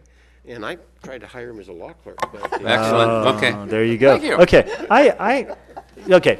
So this is like this is a notification of an intention to do something. We're obviously not doing anything right this minute, and you're going to bring back all sorts of things to us to look at, and it's going to go through some process, correct? That is correct. Basically, what you would be doing is directing staff to go forth and make any necessary amendments. But it'll go through the formal process. Right behind the parklet people, go forth. Okay, I do have a question, though. So, excluding any signs that might be in the public domain this moment, can you tell us what a sign would look like? Where is the sticking point? I mean, I know the example you gave, but like, what around here, what would the sticking point be? Or is there one? Or is this just like preemptive? Yeah, staff hasn't spent a whole lot of time getting into the ordinance, but we suspect that we'll run into some issues. For example, we exempt political signs, and political signs are for the purposes of a particular owner showing preference for a candidate or some proposition. Okay, so there are very little regulations for that type of speech. Don't we though put isn't there like a you can only have political signs out during like 60 days, Yeah, right? so many days before the 60 days campaign. prior, and I 60 believe days, they have 9 to be days. removed Right. 15 days in after. the county and 60 Right. days in the And the city. people Right. can put signs in their windows. Right. What is this different then? Well, you cannot distinguish your regulations based on the content of the sign, be it. Okay. It's content based. Okay. And that deals with non-commercial signs. Right. Commercial signs are potentially not covered by this decision, although there's some decisions that would tend to think the courts may go in that direction, but I'm not sure it's going to get there. Okay. We have one good advantage in that I attended a webinar on this case, and the guys that put it on were experts in this field. The town of Gilbert hired them to design their new sign ordinance, and they have a draft of it out. Oh, good. So there will be no wheels reinvented in this. we're going to be able to at least learn from what they have done. Good. Wow, good. And Okay. you know what we can use that will fit us, we'll adopt. Otherwise, we will go in directions. I would encourage then having examples, like real clear examples of what is and what is not right or correct or doable or whatever, because I think that really helps the public out and owners and people that might have signs, on their properties and stuff, kind of help them with that. This is, and if you do it before you start making decisions, at least then you could say, no, this was the example, and this is what your sign looks like. Rather than Before the because rumors start being then someone will posted? come up to the podium and tell us that we're doing this all ex post facto and we're picking on people, which we wouldn't be, but we'd.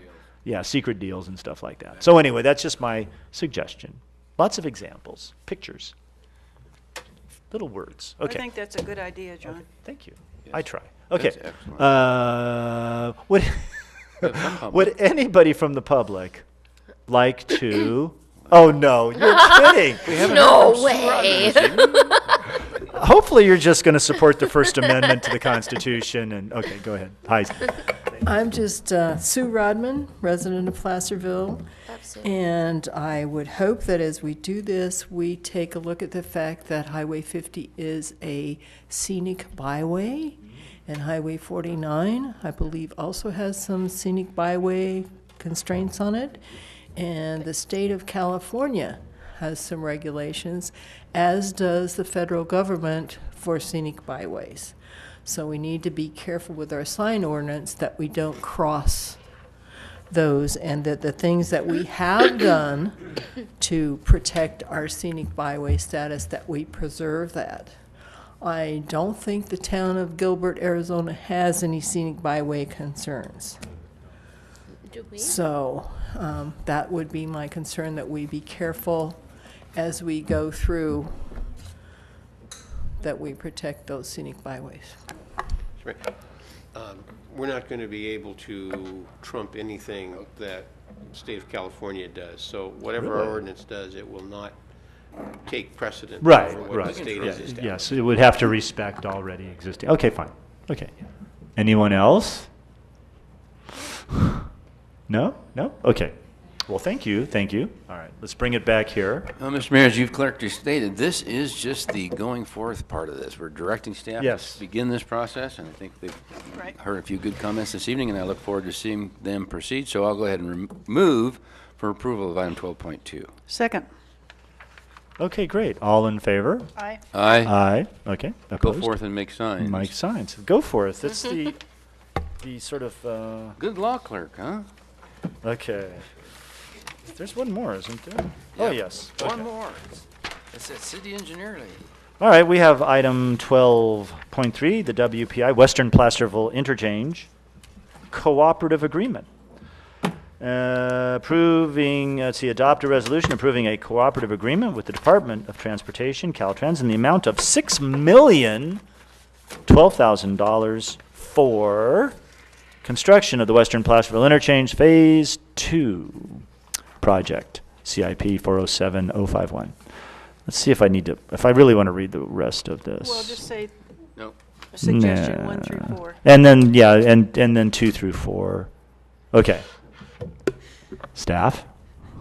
Good evening, Mayor Clarici and members of the council. We've been getting quite a few questions about the update on the project, and so I'm going to take a brief chance to provide that. As a recap to the scope of the Phase 2 project for Western Placerville Interchange, it includes construction of a new eastbound US 50 off-ramp at Ray Lawyer Drive, realignment of Ray Lawyer Drive and Forney Road intersection to conform to the improved interchange, construction of a Class 1 bicycle and pedestrian shared facility, and construction of a new El Dorado Transit Authority park and ride facility in the southwest quadrant of the new Ray Lawyer Drive interchange.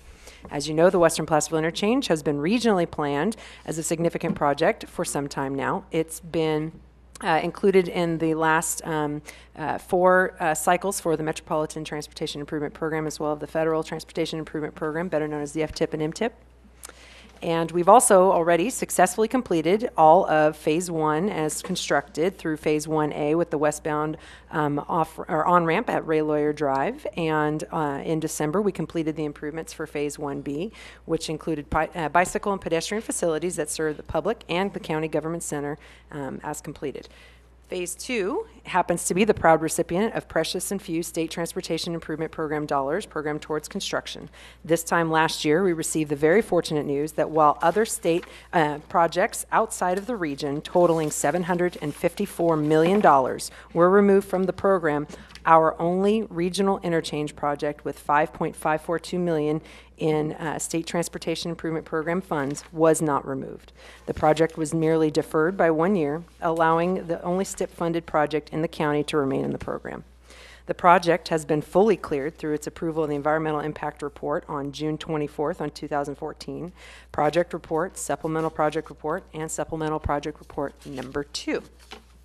Since that time, the project team and its partners, which include the El Dorado County Transportation Commission, El Dorado County Transit Authority, El Dorado County, SACOG, and Caltrans, along with the city and its hired design consultant, Docket Engineering, have been working feverishly on design, utility coordination, right-of-way, and project funding to deliver this project for an anticipated release for bidding in fall of 2017 and anticipated start of construction in spring of 2018. With monthly and sometimes weekly meetings at Caltrans District Office in Marysville, we've collaboratively worked with Caltrans staff from all departments to put this project and keep it on track. With the delay of 1 year of the STIP funds and escalation of recent bidding prices, an amount of funding shortfall for the project was identified. Value engineering of the design commenced and included such considerations as construction sequence and staging, roadway excavation, and structures, to name just a few of the many ways we looked at internally cutting the costs. Once we had exhausted those efforts, the team then looked for outside funding sources.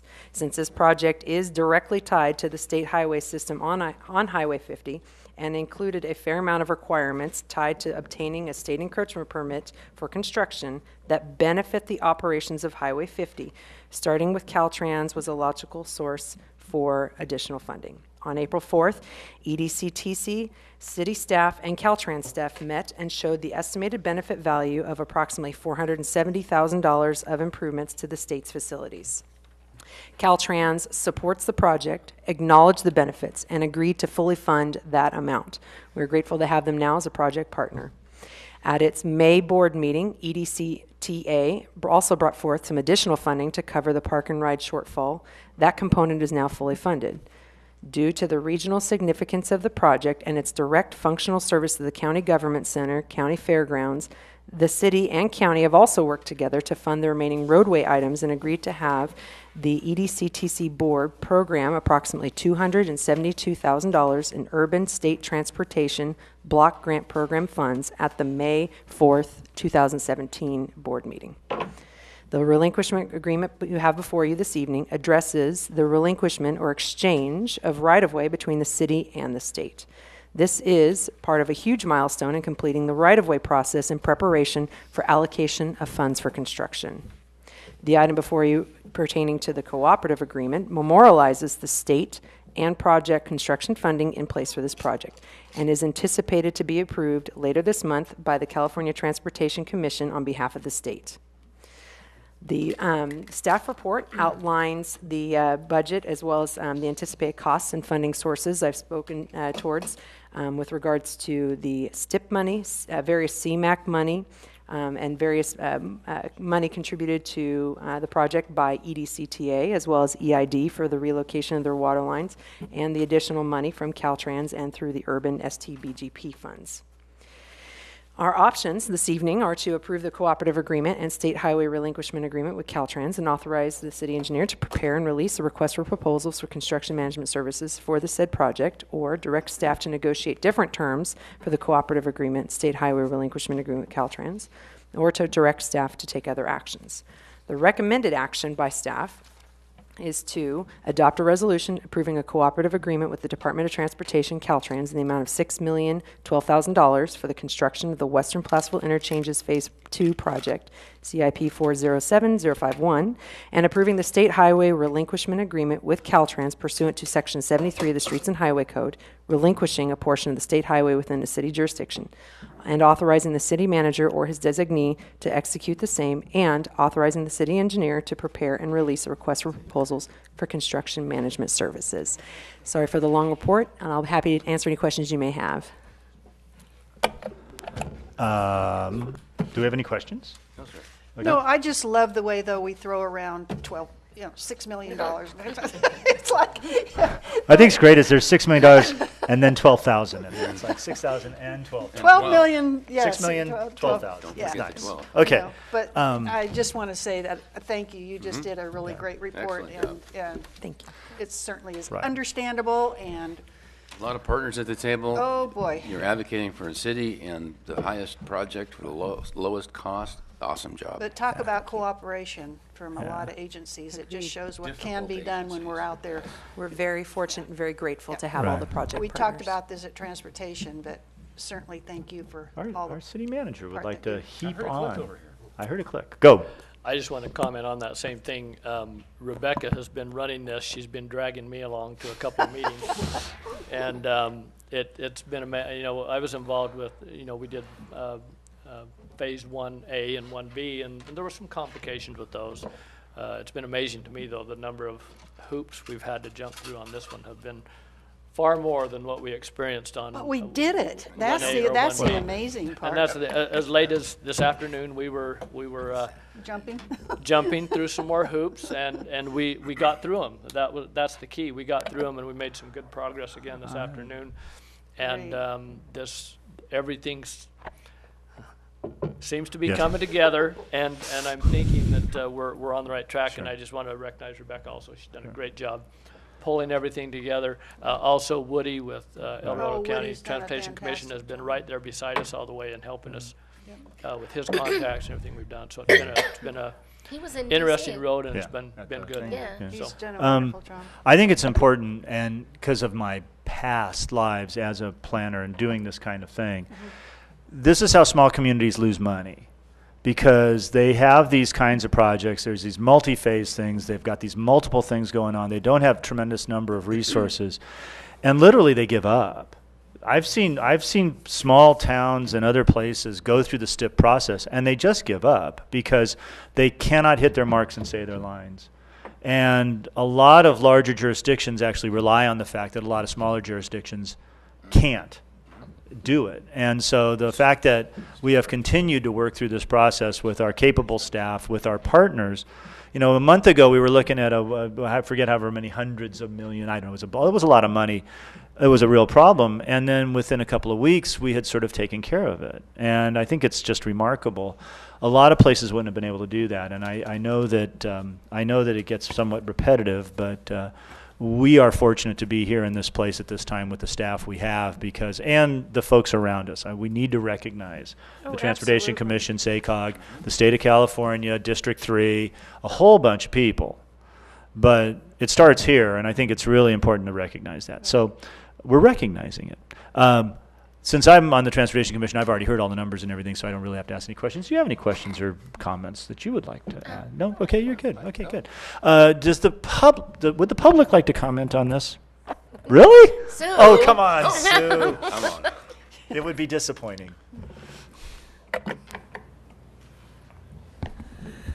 Sue Rodman, resident of Placerville, former federal employee, so I know how tangled webs these things can get, and I am so impressed with our engineering staff and their ability to work through all the tangled web and come out positive for Placerville. Good job. Thank you, Sue. I think it's important to note one thing, too. This phase does not include a single roundabout. Okay, no roundabouts. All right, just want to make that clear to the public. I'm not cheering about that. Well, if you had one in this part of the project, it'd be weird. But no, there's no roundabouts in this project. I just want to say that. Okay. All right. Bringing it back here. I'd like to make a motion that Okay. What would that be? I'm sorry? Go ahead, please. Oh, okay. That we adopt a resolution. Do you want me to say? No, Okay. just the staff recommendation. Staff's recommendations for 1 through 4. Okay. I'll second the motion. We have a motion and a second. Call the roll, please. Councilmember Acuna? Aye. Councilmember Borelli? Aye. Mayor Clarici? Aye. Councilmember Wilkins? Aye. Yay! There we go. Very exciting. Onward and Okay. Closer. Council reports from other agency meetings. El Dorado County Transit Authority, Patty. The things that were reported on the taxi voucher program that they've been doing down in El Dorado Hills seems to be coming right along. And I'm just going to first of all, give kudos to Mindy, who heads this department.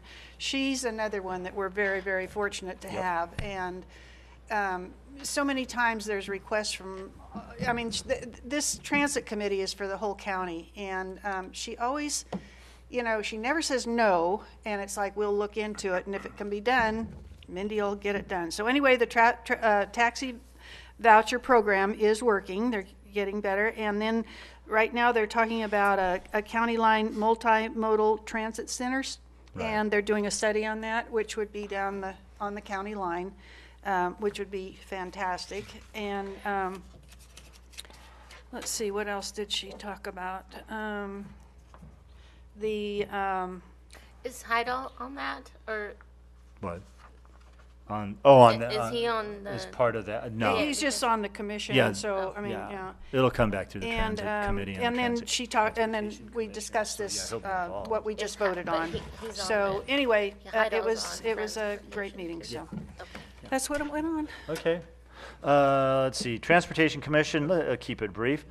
May is Bike Month, so you can bike to work with. Well, I'm not biking to work with me because I don't work at the county.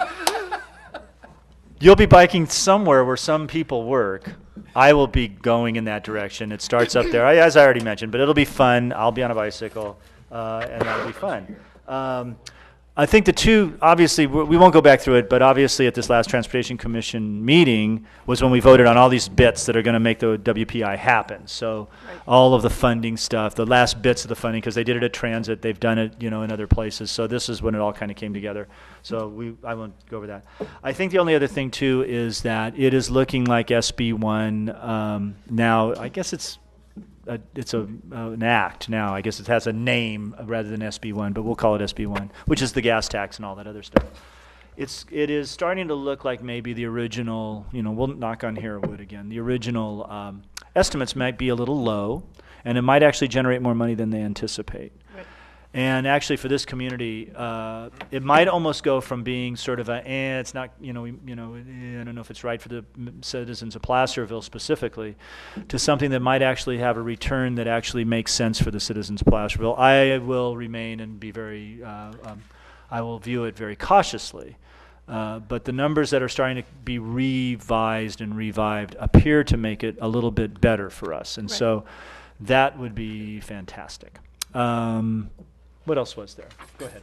Well, you don't have to show it to me. Well, you're the chair. I know I am, but you're giving the report, so go ahead. Oh gosh, no, you do it. I'm not going to do that. Well, you made I'm going to show you guys something. This is a report that our chair gives out, and these are all the things that our commission works on, and it's just a constant thing that they go through. And again, we are blessed with the Transportation Commission that we have and the way they go after things. You mentioned Woody. He just does an excellent job. He's right on top of everything. And he keeps us informed of what he's doing and what's going on. So, and I think John has pretty much covered what would be for the folks here in town, but they have a wonderful website if anybody's interested in all the things they do. The El Dorado Transportation Commission has a great website. They can just key into it, and it's just very self-explanatory. And anyway, good stuff. So it was a great meeting. Yes, it was. Okay, LAFCO. We meet later this month. Okay. SACOG. It was one of the committee meetings, and my transportation committee, and we had an interesting presentation, which I am kind of toying with the idea of having them come up and make to us, and it's about senior citizens and transportation and mobility, and just a lot of the thinking now around mobility. And as in it's no secret, there's like this millennials, and then there's us old people. And dealing with us old people, well, you're not part of that yet. So dealing with us old people and all the transportation stuff, and how it's really changing very quickly, some of the dynamics. And I'm waiting for the self-driving cars. The self-driving cars. All the assumptions and everything. But more importantly, the synergy and how folks are working together and bringing things to their communities, which I thought might be useful here. Because we have an older population. El Dorado County is the second oldest county in the state, I believe, or the oldest. It's one of the two, but very healthy. Correct. So you got a bunch of baby boomers that are actually in fairly decent shape, and we're out there doing stuff. And so bicycles. There you go. And so I'm kind of toying with the idea of having them come up and make that presentation to us. So, but that was the one intriguing thing, and all the bits that were part of that. But otherwise, nothing else. Okay. SEDCorp. Okay, we are going to have the final meeting, and unfortunately, after all I have gone through and attended all these meetings, it's the same day as Transit and Transportation. Oh, you're kidding. No, so I can't go. So we're going to have the final meeting, and I'll give you a report on how they finalized it. And were there any 2x2s? No. Recently. Okay. Do we have any requests for future agenda items? Crickets. Okay. I actually have a request. I don't know if it can. I don't think it needs to be an agenda. I have one. But I don't sorry, want to bring it up because I'm afraid to. So. Well, mention it to me later then, and I'll bring it up. We'll see if it works. Okay. There's one item that I think I've actually talked to some folks already about this, but this night at the last PDA meeting, a very nice young man who went to El Dorado High School wants to do this apple fringe or whatever it is, and it's going to, what is it called again? What's it for Apple Core Fringe. Apple Core Fringe, and it does performances downtown or in here. In various venues. They're smallish kind of performances, and there's supposed to be a number of them. There's 2 3-day weekends, if I remember correctly, in September. The kid was off the wall in terms of enthusiasm, and he'd really thought this thing out. He had gone to other ones in other places. This is not a new idea. And then it occurred to me, it would be nice, and I actually asked the question about Old City Hall, because as soon as he started talking about venues, I immediately thought of Old City Hall. But we also can't kill anybody, and so we want to make sure that Old City Hall could be used. So I would like to... The mustard or the ketchup? The mustard side is occupied, the ketchup side, the part that's unoccupied. And I did talk to Rebecca briefly about this, and it may very well be something like, you got to be crazy, no. Or it might be maybe for a short duration of time, because I think it would be really valuable to have something going on in that building. It would show the community that, right now, I mean, it looks fine. You wouldn't know that nothing's going on in there if you just walked by it. But it would be nice to know, it would be nice to show the community that something can be done. And then I have other crazy ideas around that subject. But, so I'd like the staff maybe or someone to say, yes, and I wanted to take a minute, because I know staff is buried right now in work. Yes, it's doable, or no, it's not. And it's got to be a fairly easy decision. And I don't want to have to say, yes, it's doable if we all win the lottery, but yes, it's doable and it passes the giggle test. And then to try to figure out if it can be done. And then I'd be willing to run that charge if I can get the okay from the professionals to say, yeah, it's doable. Well, it's a safety issue. It's a safety issue, yeah. And if the building's unsafe, then I don't Right, want to do exactly. it. But if it passes the giggle test, I'd like to get together with this young man and see if it's a venue that could possibly be used, because I think it would be fantastic. it'd be really neat. Anyway, I don't know if that's an agenda item or just talking to you folks. But I'm going to bring that up. I Okay. just want to talk to him too. Because Okay, then that's fine. We'll talk. I have a horrible Okay. the sanctuary city. Okay, yeah. We'll talk about that offline. Okay. Yeah, you and I will talk about that offline. Okay. Okay. I understand. So are we, Okay. I'll tell you what keeps coming up Yeah. to me. People keep talking to me about it. Are we going to have a discussion, or is there going to be some kind of presentation about how far along we are with the homeless issue? I can answer that question. I went to a big meeting yesterday afternoon.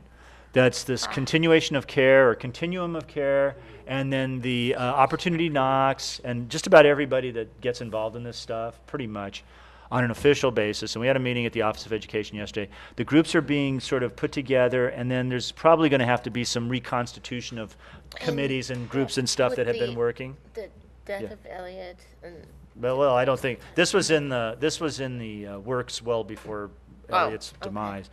In any event, and I think it's a timely question, but I think I wouldn't ask the question or have anybody come and say anything. Probably I would give them at least another couple of months. Well, that's why I ask, Yeah. because people keep asking Yeah. me, what are we doing? Yeah. What are we doing, you know? Because I think by then they'll have a better organization. And we keep saying we're planning and we've got all this, you know, Right. going, but we don't, I so think if we just the- had something that we could, The county put Daniel, I want to call him Del Monte. I think that's his last name. Really, I didn't make that up. But it's something very similar to that. Anyway, he's in the CAO's office. He's been put in charge of this. They have some other people that they're putting resources at the county that are organizing all this stuff. They have actually there's an outfit called Only Kindness, who have sort of taken over some of the working levers and gears and stuff on an actual contractual basis. So they're being asked to do something. And this is why I hate this dais, because if you actually talk out to where the audience is, you ignore 40% of the city council, which bugs the heck out of me. Anyway. You got two. I know. little ones. Anyway, the point is though, I think in a couple of months, Okay. that it would, maybe the time is ripe. And what I'll do is I'll get together with Wendy, because she's the actual person that's going to be the city council's person on this Right. group. I will get together with her, and then she can work out the details of having somebody come. But I would imagine it's not going to be for a couple of months. Okay. They need to get kind of together. Okay, A lot of thank good you. stuff, though. They had some really good ideas. Good. Okay, Thank you. thank you. Okay, city manager and staff reports. Anything else? Just a couple of quick things. First thing I wanted to mention is our parking meters are in and running. I used one. You may be hearing some complaints. There Of are course. some issues that we're still dealing with They work? and clearing up. No problem. I'm sure you will hear more, because there are some people that have talked to us. I did want to announce that we'll be putting some information out. That there is a mobile app now that is up and running, so that Mayor Carici, you could sit from your chair where you're at right now and put time on your car, add time to that's your awesome. car where it's parked in the garage if it were So you don't parked have in to the garage. like walk. You don't have to Or walk gas. back, Or and you gas. can actually initiate your parking from that. You don't have to add to it. You can initiate it, and we're going to be putting And out you some have to information. use license plate numbers, right? You Yeah. do have to use license plate numbers. I've got to That's figure mine cool. out. I've heard a lot of people say You that. just Carry scan my it, little right? card And then around. it. One of these things, more and more, I know not everybody does, but with the Way to Park, the smartphone app, it stores that number in there for you. Yeah, So, so you, you're once you've good. done it once, you're If you you're have a there. smartphone. If you have, I clarified, yeah, I had to qualify that. All right. So that's a good. So we're moving forward with that. I think the machines, once people learn them, they operate a whole lot faster. I think they're easy to use. Avoid all the signage that we've had for the old machines, and I think we're making progress with Good. All right. Welcome to 2017. Steve, I want to also mention the monument project. Do you want me to do that, or would you like to? So we have an Eagle Scout project happening in town. As many of you know, the monument that is located across the street from in front of City Hall in the Center Street parking lot that is half fallen over and The forgotten monument. anyway, we've run into a time crunch with this particular Eagle Scout, and so he is going to move very quickly. As of Wednesday night, he will be beginning to tear the current monument down, tear it apart, and rebuild it so it looks nice. And he's actually, for now, going to put it back in that same spot where it's at. But There's a reason. there's a reason, because he doesn't have. If we go through the process to identify where it's going to be, he will miss his deadline and miss getting his Eagle. So I wanted to explain that's the reason why. However, when he builds it, it's going to be built, the part that would normally be underground, they're going to put probably some hooks or rebar on that. Steve Yule already has a commitment from a crane operator that will move it for us to the location where we want it to be. So we'll go through that process of determining the proper location for it, and put it back up. And I think we've contacted all the necessary people. But I just want to let you know, in case you hear people complain, hey, somebody's taking a sledgehammer to that monument down there. That's the reason why. Absolutely. And so that's going to be starting the actually majority tomorrow of night. people do not even know that monument is there, and Exactly. that's why I've been so interested in getting it moved so that we can. I think it'll be a terrific project. He'll fix it up so it'll at least be sitting straight and look good where it's at, but we will continue to work to get that moved and identify a new location. That's for it. wonderful news. Great. Yeah, I talked to Cleve. Anything else? Staff reports? Yeah, think I had talked to Cleve about this, and we kind of came up with a way for the young man to get his eagle, because we Good. don't That's no important. we want no obstructions on the path to eagle. So, Right. Okay, upcoming items. Let's see here. We have a large audience. Well, I know, but I still am going to do this. I People know. actually watch us on TV. A proclamation designating May 29, 2017 as Memorial Day at the El Dorado County Veterans Monument. NAMI recognition of officer for CIT. Okay, that's two. What are those? NAMI and CIT. What is that? NAMI recognition of officer for CIT award. Chief, can you have, the CIT is, Critical incident training. Oh, okay, great, thank you. Okay, critical incident training, solid waste collection rates, Christmas parade sponsorship, hazardous tree removal plan, Western Placerville Interchange Project Phase 2 of right-of-way acquisition, water reclamation facility bypass work plan, and the Unified Confidential and Supervisory Employee Unit Memorandum of Understanding, and that's it. So we have, Yeah, so we've got, a number of items. oh, Okay, we've got our next meeting. waste collection. Yeah, Coming up. yeah. And are they gonna raise our waste? Well, we're going to find out. We're going to have a report. Next meeting will be held on May 23rd, 2017 at 5:30 p.m. Closed session at 6 o'clock p.m. Regular session. Go home. Thank you.